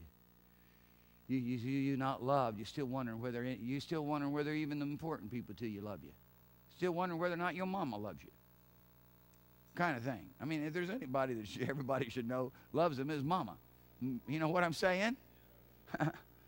There's something bigger than that. The love that God has for us. You get rooted and grounded now. When you get rooted and grounded and settled in love, I'm telling you right now, everything is available. People just had wrong models. They've had rejection. They've had hurts. They've had pains. They've had disappointments. They've had all kinds of relationship problems. And they can't get past it. They live in a prison. Today, Jesus Christ comes set you free from that prison. Why should you exalt those problems over your life and let them hold you in a prison? When all the time, God's standing there with what He feels and what He believes and what He's declared and His opportunity for you. It's kind of preview. You're on trial. So I say, you act like I'm on trial. Yeah, you are. We all are. I'm not on trial here. Yeah, you are. Yep. We're saying, oh Lord, let the bright light of your trying shine even brighter upon my soul today. Oh, today is a day of change. If you've never come into a living relationship with Jesus, today is the day of your salvation. Today. Every yoke broken, everything that has held you back, every problem, every hurt, every pain, every disappointment, every discouragement Father will break those things off of you, and you can begin to live out your life in His joy and His peace. You won't be screaming and yelling and upset and constantly in terror anymore. Hallelujah. Everything will be good, and you'll be happy, and you'll have friendly words, kind words to speak. Hallelujah. Loving words to speak. God empowers you and I to do something that without Him we could never do. Deny ourselves. Otherwise, we cling to ourselves. For me, it is a very clear witness of who's walking with Him and who's not. I watch people clinging to themselves. There's all kinds of indicators. When I used to do marriage counseling, I'd have trick questions. I don't do them anymore. I just tell people what my trick question is, and they all know that they would have answered wrongly, more than likely. Trick questions are questions that they're valuable, meaningful questions, and they come at you and you don't really understand really the consequence of your answers. And so you just say freely what you're thinking. That's happening all the time, dear people. What we're saying, what we're expressing is declaring how much we cling to ourselves and hold on to ourselves and rely upon ourselves. And that's all Philip was doing, was clinging to himself and relying on himself. And he's got an opportunity. He's got an opportunity to help Jesus out. The Lord's come to him for advice. And he's got an opportunity to weigh in. Gong. I hope you can hear the gong before you open your mouth every single time. Gong.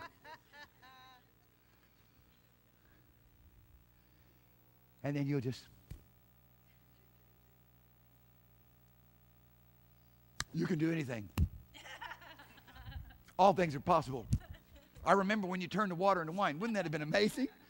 Wouldn't that have been amazing if Philip could have just gone, I remember when you turned the water into wine. Can you hear me now? You want to start moving in faith? You got to remember that. You got to remember. Huh? Every great miracle that has ever happened in my life, through my life, when the pressure came in, I didn't start agreeing with the pressure and I sat down and I started remembering all the things that he did, how he got me from there to there, how he got me from there to here. Come on, just begin. Get wrapped up in this realm of heaven. Get wrapped up in the activity and ministry of Jesus. Get wrapped up in the realms of what God the Holy Ghost is doing. Everything will change. You decide right now, today. Don't live your own life anymore. Cease from your own works. All those things are empowering words. You no longer live, it's Christ. They're empowering words. People take them as sacrifice, something they got to give up. God's empowering you. Lay down your life. Deny yourself. He's empowering you. You're losing nothing, man. He wants to give you everything. He wants to show you this is how it's going to flow. This is how my glory flows through you. Your self-expressions has got to cease before the river of God comes busting forth. Your unthankfulness, murmuring, complaining, doubt, value system based upon what you have and what's in this life, all of it negates the heavenly. Decide today. Don't delay anymore. God's come to prove you, test you, put you on trial. What will you believe? My goodness, when you begin to believe that He can do everything, and then you've got specific examples. I remember when you turned the water into wine. I remember when you spoke to the wind and the wave. I remember when you cast out that devil out of that little boy. I remember. And I know right now you do the same thing too. You do it. Whatever you ask the Father, He'll hear you and He'll do it. He didn't have to have the idea of a few loaves and a few fishes. All He had to have is the idea. You do the miracle. Father's asking him, what do you think we should do? He's asking me that all the time. It was a wonderful day when I came to recognize His voice. Oh, that's you. What shall we do? Let's do miracles. You do the miracle, Father. What will you believe? I'll step onto that property over there. Geneva says, what do we tell them now? You tell them this. She come to me. I think Geneva, in many ways, she moves in the gift of faith more effectively than I do, but she's just so submitted. She's so connected with heaven. She's so connected. What do I tell them now? You tell them this. She went and tell them. I told them that, and this is what they said. What do I tell them now? Tell them this. Just be connected. Oh, God. Quit doing it out of your own thinking. Quit doing it out of the framework of your own mind. Quit making yourself bigger than you are. Get into the body of Christ. Understand where the fountain of heaven, where this wonderful grace of God's supply now flows. Who do you belong to? What company are you of? It's beautiful when God's people get connected and there's one head.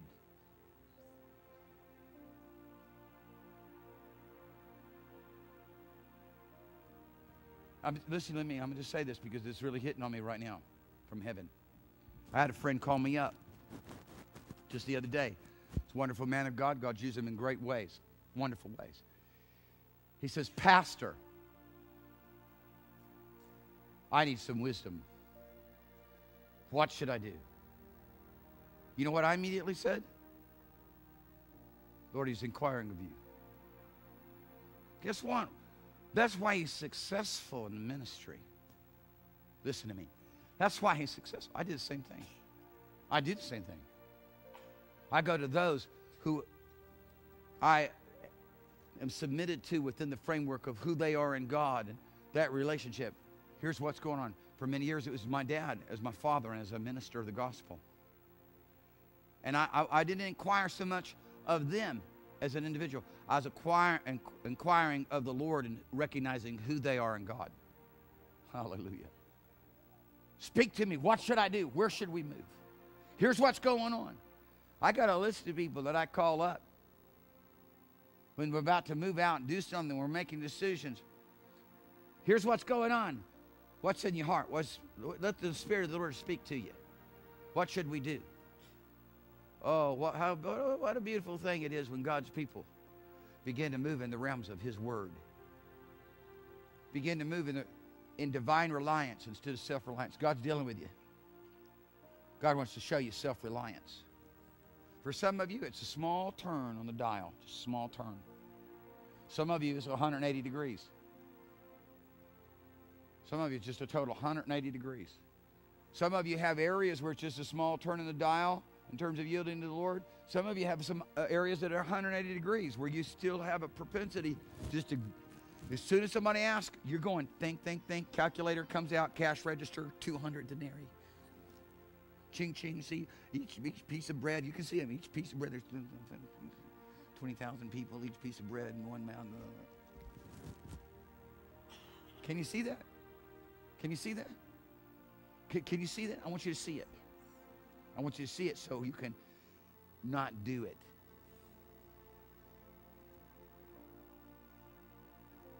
I want you to say this with me. Say, Lord, we really don't get it, but we want to. We've learned self-reliance, and God, the biggest thing, this is one little change in the dial. One little change in the dial. Biggest thing is God says, stop your self-reliance. Some of the greatest preachers that I know on the planet today don't know the Word as well as the majority of people in here. And when they're going to go preach, they can't even sleep all night. They can't sleep. They tremble in His presence. But what happens is now God, the Holy Ghost, speaks through them thunderously. Knowledge will puff you up. Watch out. The knowledge will puff you up. You become so confident in yourself. Wow. Herod was so confident in his speech. He was a brilliant guy. Look at what he accomplished. Look at his engineering feats. And they were defeats. Look at his engineering feats. He's a brilliant guy. He's speaking, and one day he's giving a great speech. So puffed up with his skills of oration. He said, this is not the voice of a man, but the voice of a God. What happened to him? It was worse than that. He started decaying before he ever went into the grave.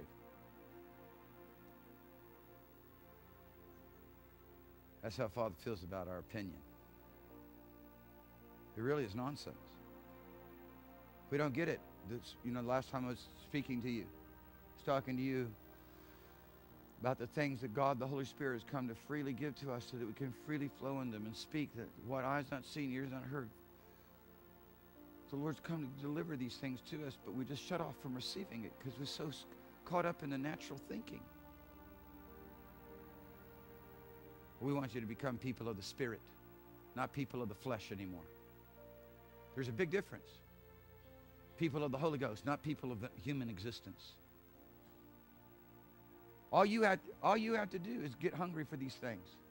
You have to decide. And if you're hungry, and God looks into your life and he proves you and says that's true, you will immediately step over. And until he looks and sees it as true, you will remain where you're at. It's between you and him. Are you listening to me? We're not waiting on God. Hello. Newsflash, I'm sending you a memo from heaven right now. And nobody here waiting on God. God's waiting on us. He's already freely given it. He's already poured out. He's already poured out. He's already poured out the supply of tongues, interpretation of tongues, prophecy, these wonderful working opportunities of the Holy Ghost, because he says, as surely as I live, my glory shall fill all the earth. And he wants his glory to be revealed through you. Everybody stand with me. God wants his glory God wants his glory to be filled through me. God wants his glory to be revealed through me.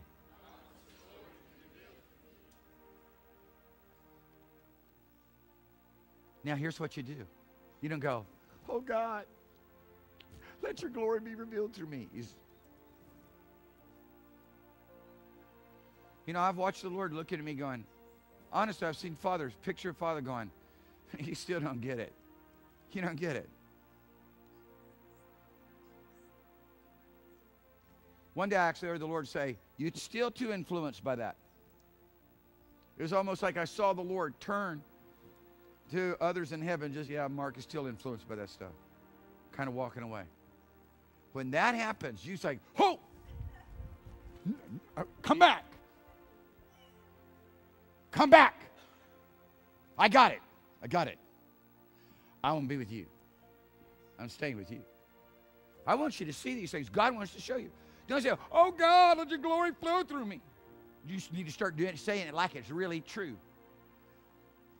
God, I'm going to let your glory flow through me. Because that's what it's about. And now that's real. Lord, I'm going to allow your river to flow through me. Instead of, oh Lord, let your river. He's been letting. He hath letteth. Already. He has let. It is supplied. Now you just start getting real with God. Father, I'm going to let your river flow through me from here on out. Papa, I'm going to start saying I'm going to start speaking your words. I'm going to start believing you for the results. I'm going to stop looking at my own arm of flesh. What does the scripture said about people who calculate 200 denarii? Huh? Cursed is the man who trusts in the arm of flesh. Now, how many of you want to be cursed for some more?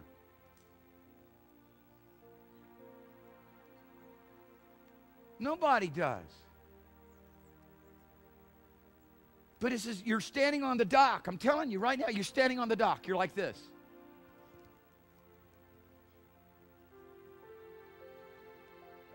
And I would like to come back up behind you and push you in. Because it would be a wonderful day for all of us. I praise God for people's faithfulness kicking in just out of just faithfulness. Kicking in whatever human thing, out of the realms of human ability you have to bring. But I really don't want that. I want you to be able to kick in the supply of the Spirit, because then it's explosive. But you have to dive in. You have to get rid of your calculator. Just go home and burn the calculator. Go home, don't smash the TV, smash the cash register.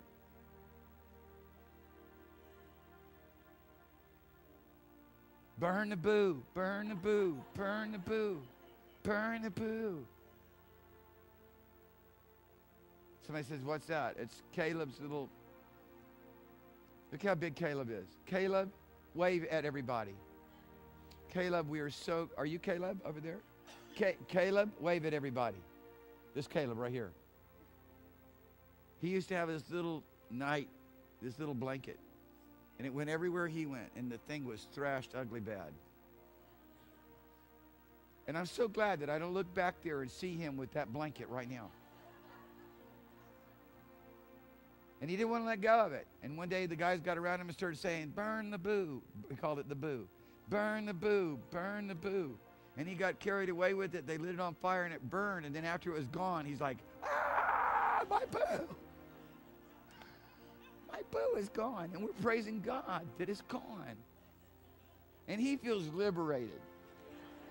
And he feels blessed today because of that. We want you to burn the boo. We want you to burn the boo of self-reliance. Oh, we can't do that. Finances says we can't do that. No. Situation says we can't have that. The neurologist said you can't do that. The banker said you can't do that. The businessman said it won't work.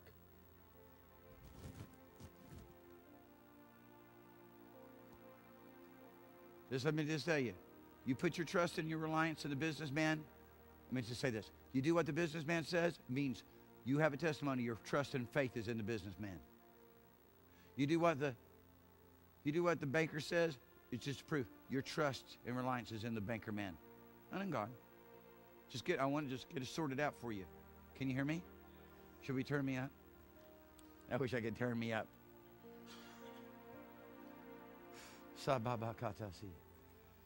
In the name of Jesus. I want you, there's some people in this place, I want you to evaluate what makes you sad.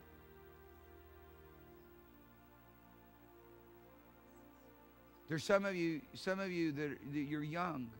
You're not married yet. And you're sad a lot. Can you imagine a husband having to live with that? Or a wife having to live with that? It's bad enough that you have to live with it, and then you'll have to put it on somebody else. You want to get married? I pray you don't get married till you get right. You got to recognize what things, because that's what's Lord in your life. It's Lord in your life. It's Lord. It's ruler. It rules your emotions. Makes you sad instead of happy. It's the ruler of your life. Say, I'm tired of letting other things be the ruler of my life. Say it. Say, I'm tired of letting other things be the ruler of my life. When God the Holy Ghost is ruler of your life, you can read the results you're going to get. It's a testimony. You on trial. Father's invited everybody in, but many people choose not to come on in. Father's invited this glory, everyone into this glory, but there's many people that don't want to step in this glory because they're allowing other things to rule them. Today, we're crying out to you today. In Jesus' name. Come under the rule. Come under the rule. Come under the rule. Be a blessing to your wife. Be happy. Because you're under the rule of the Holy Ghost who only ministers happy. Be a blessing to your husband because you're full of faith. Because you come under the rule of God who produces faith. Instead of the rule of self, which produces doubt. If you're going to be ruled by self, at least be confident. You could possibly mistake that for a witness and a testimony of someone born again. If you don't have discernment. But the light that Father wants to shine. Father wants a glorious light to shine We used to sing a song, send the light, send the light, send the blessed gospel light. Let it shine from shore to shore. Send the light, the blessed gospel light. Let it shine forevermore. I'm concerned that the light is going out. The light of His glory, the light of faith, the light of His presence, the light of authority, the light of His anointing, the light of people who no longer, listen, if this much self's got a hold of you, it's going to block God. If this much finances rule your life, you're never going to move in faith. You're always going to be held back. I'm telling you. If this much realm of humanity rules your life, it's going to always stop the flow of God's divine provision. It's stepping over. It's leaping off the dock of human reliance, self-reliance. Let it happen now. Let it happen now. Let it happen now. It's a relationship with Jesus. It's nothing less. It's a relationship with Him. It's one of love. It's one of depth. It's one of glory. It's one when you begin to pray. He's talking. His talk is coming out your mouth when you're praying. Revelation's coming to you as you pray because the Holy Spirit's speaking through you because it's a reality, divine hookup where the Spirit of the Lord rules your spirit. Your spirit's what rules every part of your being. Today, with a hunger and a thirst after Him, a hunger and thirst after the things of the kingdom, I'm telling you, self-reliance will be no more. And when it rises up, and it does on a daily basis, for everyone who's already on this, everyone who's already well on this road, self-reliance rises up. In other words, the alternatives and the options to do what one thinks is best to do. Doubts rise up, fears rise up. It's just that you know how to pop them down as soon as they rise up. There's this little kids game. They got this hammer, and these little, ground squirrels pop up, and as soon as you pop up, you're supposed to smack them in the head and knock them down. That's us. That's me. Pop! You rise up. Pop! Right? Pop! And the quicker you get them down, the more points you get. The quicker it's down, the less influence it has. He came to prove Him. And when He proved Him, He discovered, He's revealed to everybody present, including God, that Philip was still walking after his own logics, his own imaginations. Your own imaginations will cause you to forget about the water turned to wine, will cause you to forget about every miracle, will cause you to forget about every great sign and wonder, everything Father did.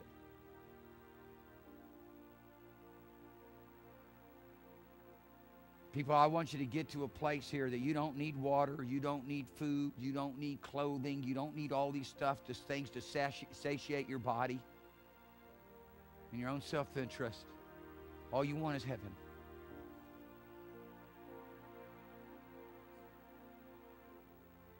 Because then, at that juncture, all that's going to be released through your life is heaven. And that's what it's all about. It's not about getting in a prayer line, have somebody else, because everybody wants to lay hands. It's amazing. Everywhere I see, people want to lay hands on people and get them to fall down. And honestly, it grieves me. I mean, just, not, it's about the anointing. It's about the transference of the anointing. It's about the power of God. It's not about, hey, people falling down under my ministry.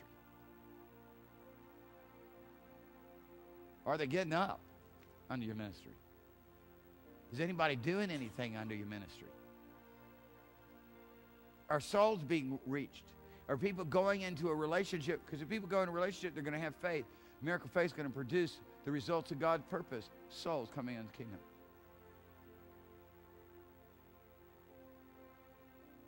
Nations being touched by the power of God.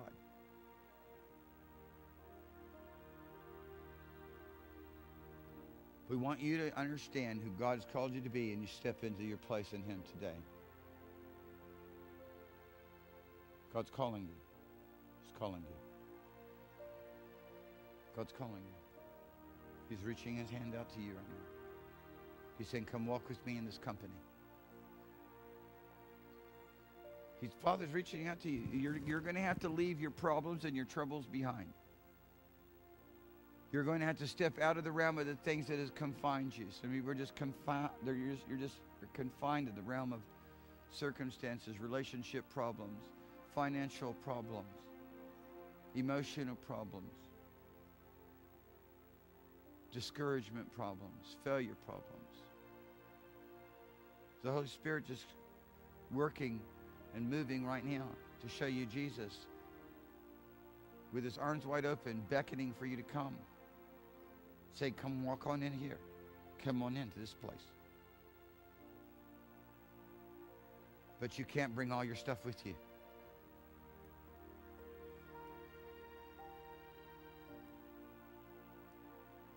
Father, I pray right now in the name of Jesus that there would not be a single soul in this place that would allow anything other than the Holy Spirit to rule over them. And I want to pray for you. You know, I'm talking to you. You know it. Where you're allowing emotions, unholy emotions, to rule over you. If it's nothing but depression and sorrow and sadness and fear.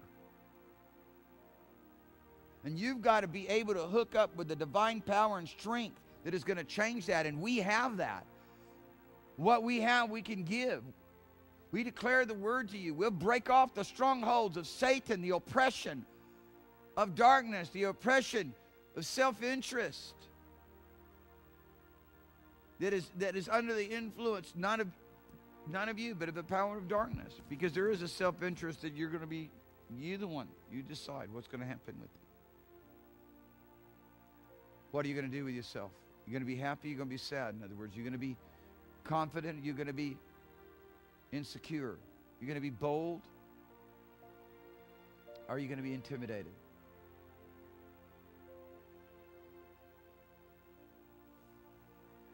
Can't do anything with a timid thing. Can't do anything. Won't work. It's just going to lay there.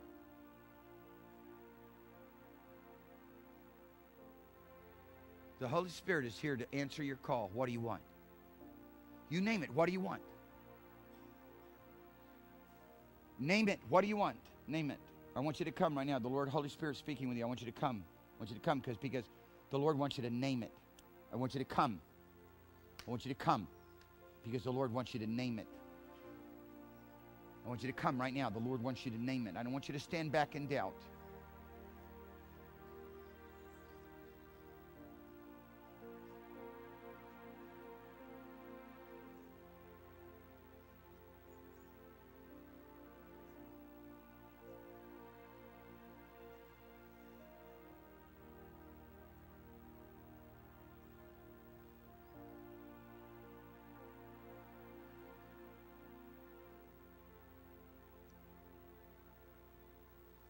The Lord is the supplier of your need. When it becomes obvious to you, sorrow's been ruling my heart. Doubt's been ruling my heart. Fear's been ruling my heart. Some people's condemnation been ruling my heart. Self-reliance been ruling my heart. You name it before him and say, Lord, I don't want this in my life anymore. Holy Spirit, I want you to show me right now how to yield myself to you.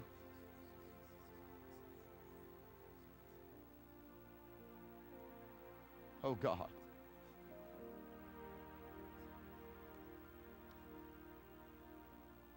I want you to show me right now how to move with you. Come fill me with that supply of your Spirit. I'm not letting sorrow rule me anymore. I'm going to let only joy. I'm going to recognize sorrow. I'm not going to let melancholy rule my life. Fear, a disposition of fear rule my life. Complaint rule my life.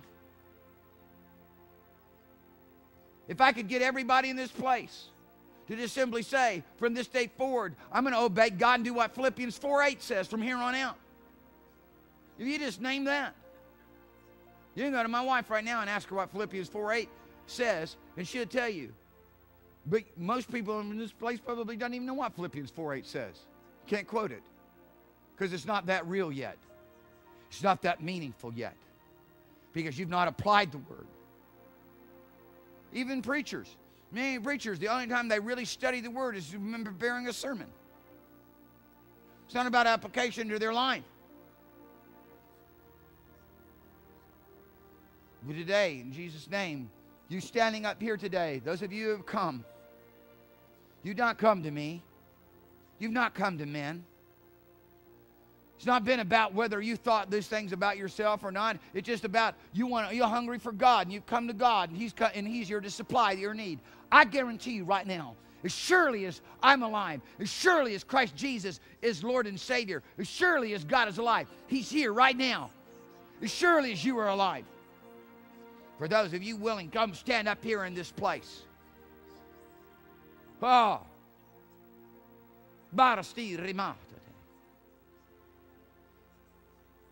Because you've grown tired of yourself.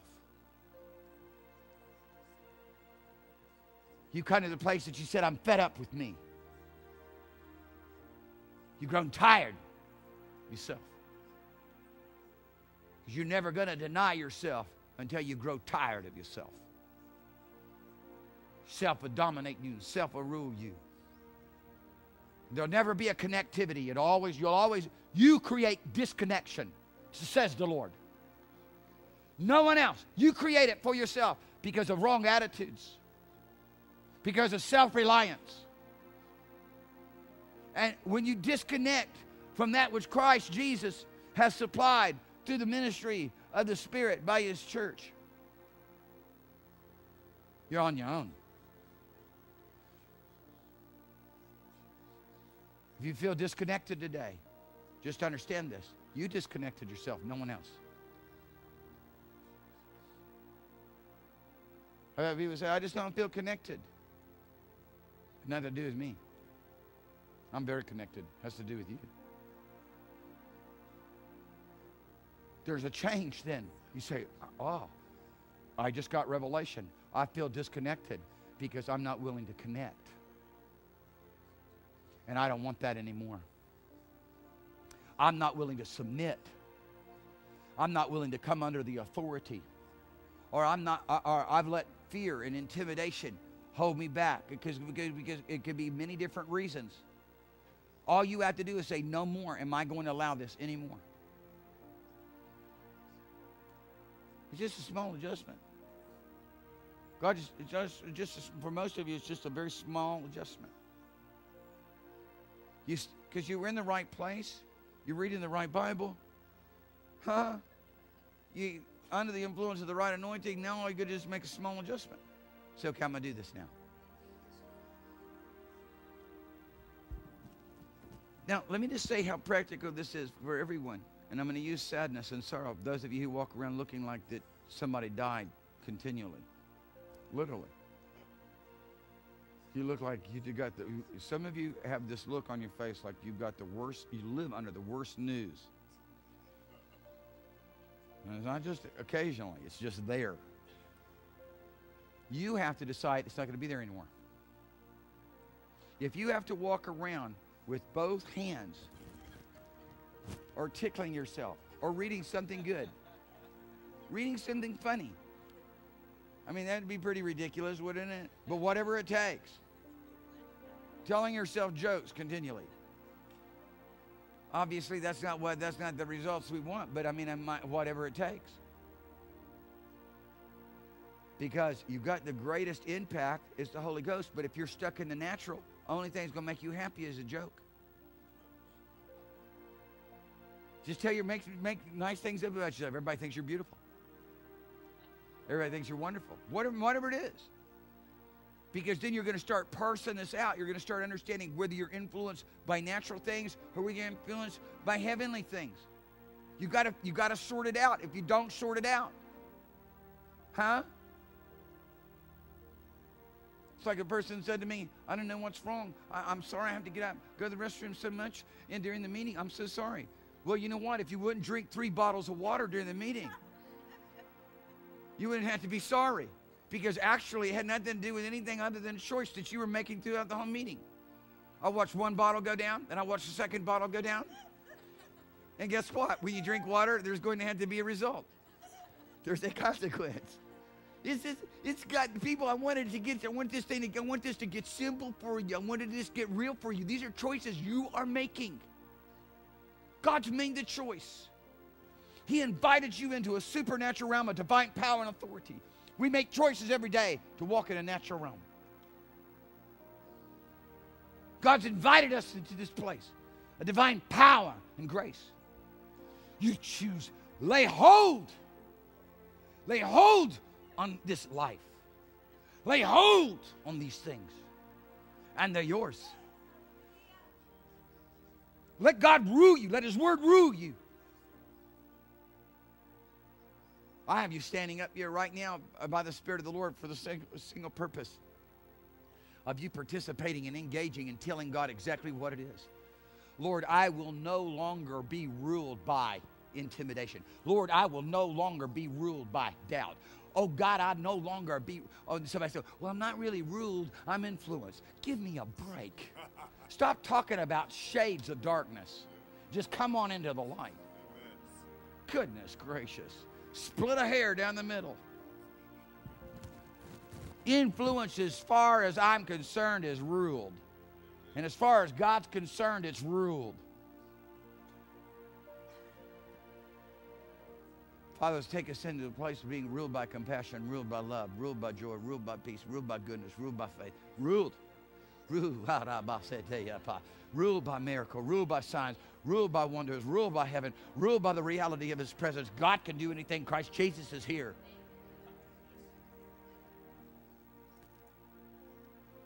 A friend of mine, God used to do great miracles on a mass scale. One day I called him up and I was getting ready to go to a place, and I said, give me one word from heaven. I want one word from heaven.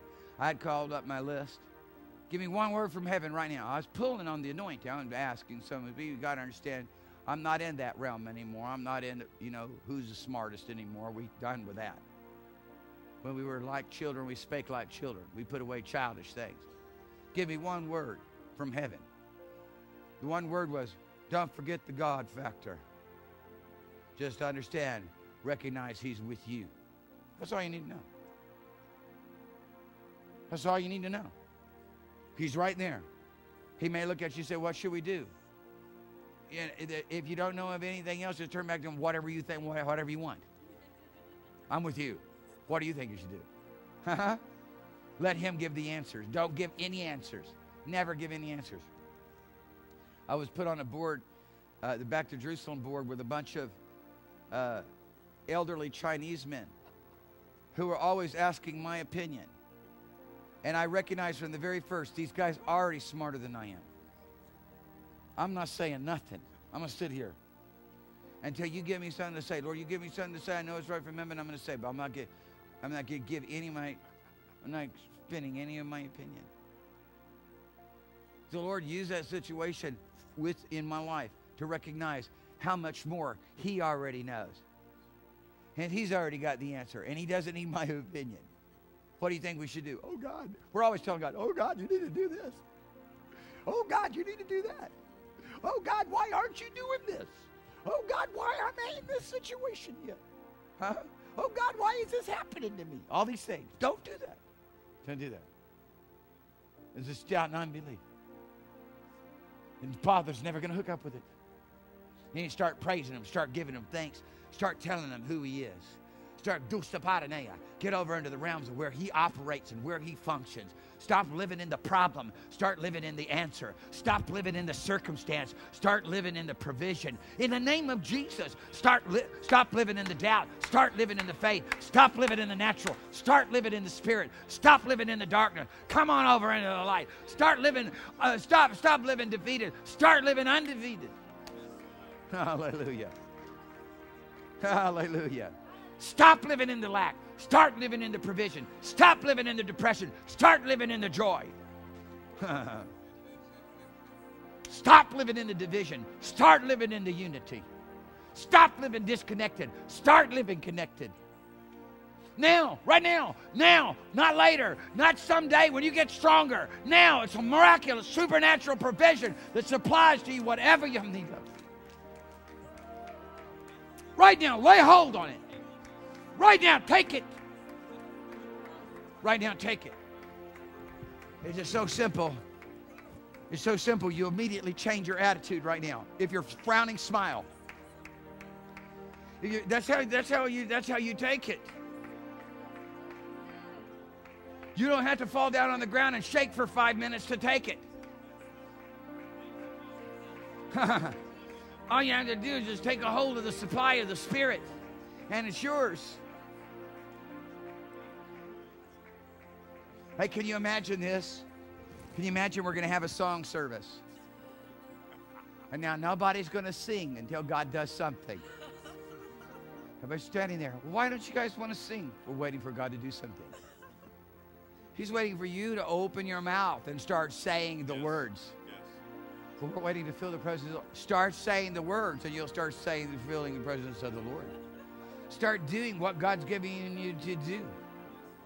Stop living under that influence that's influencing you. Stop it.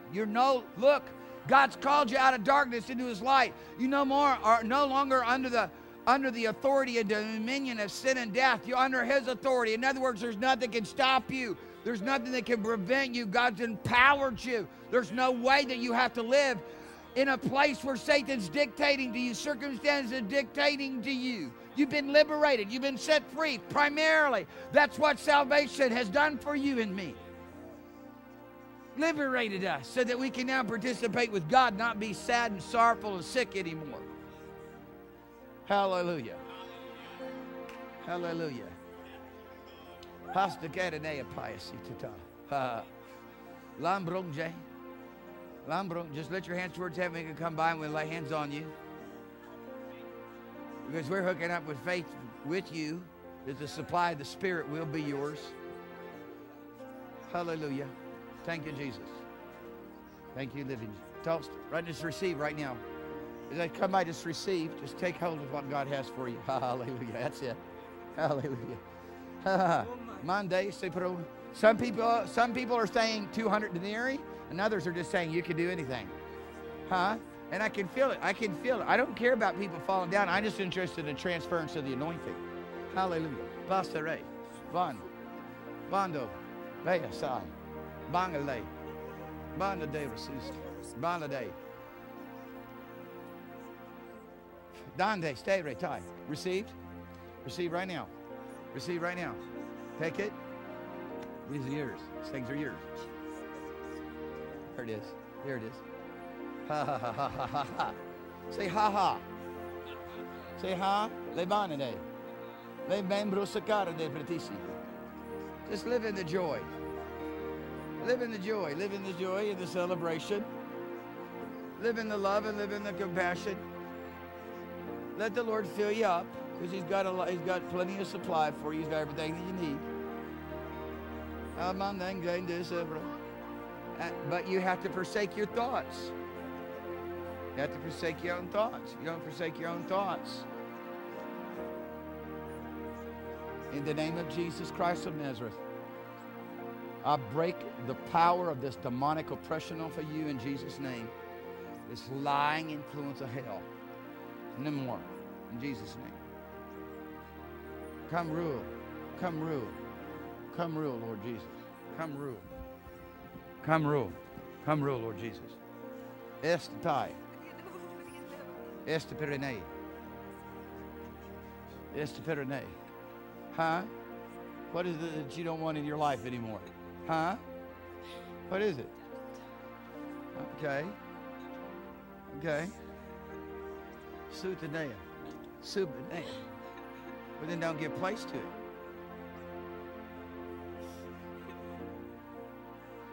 Don't give place to it. Begin to live by the word. Because if you don't have the supply from heaven that displaces the problem, you know where to go.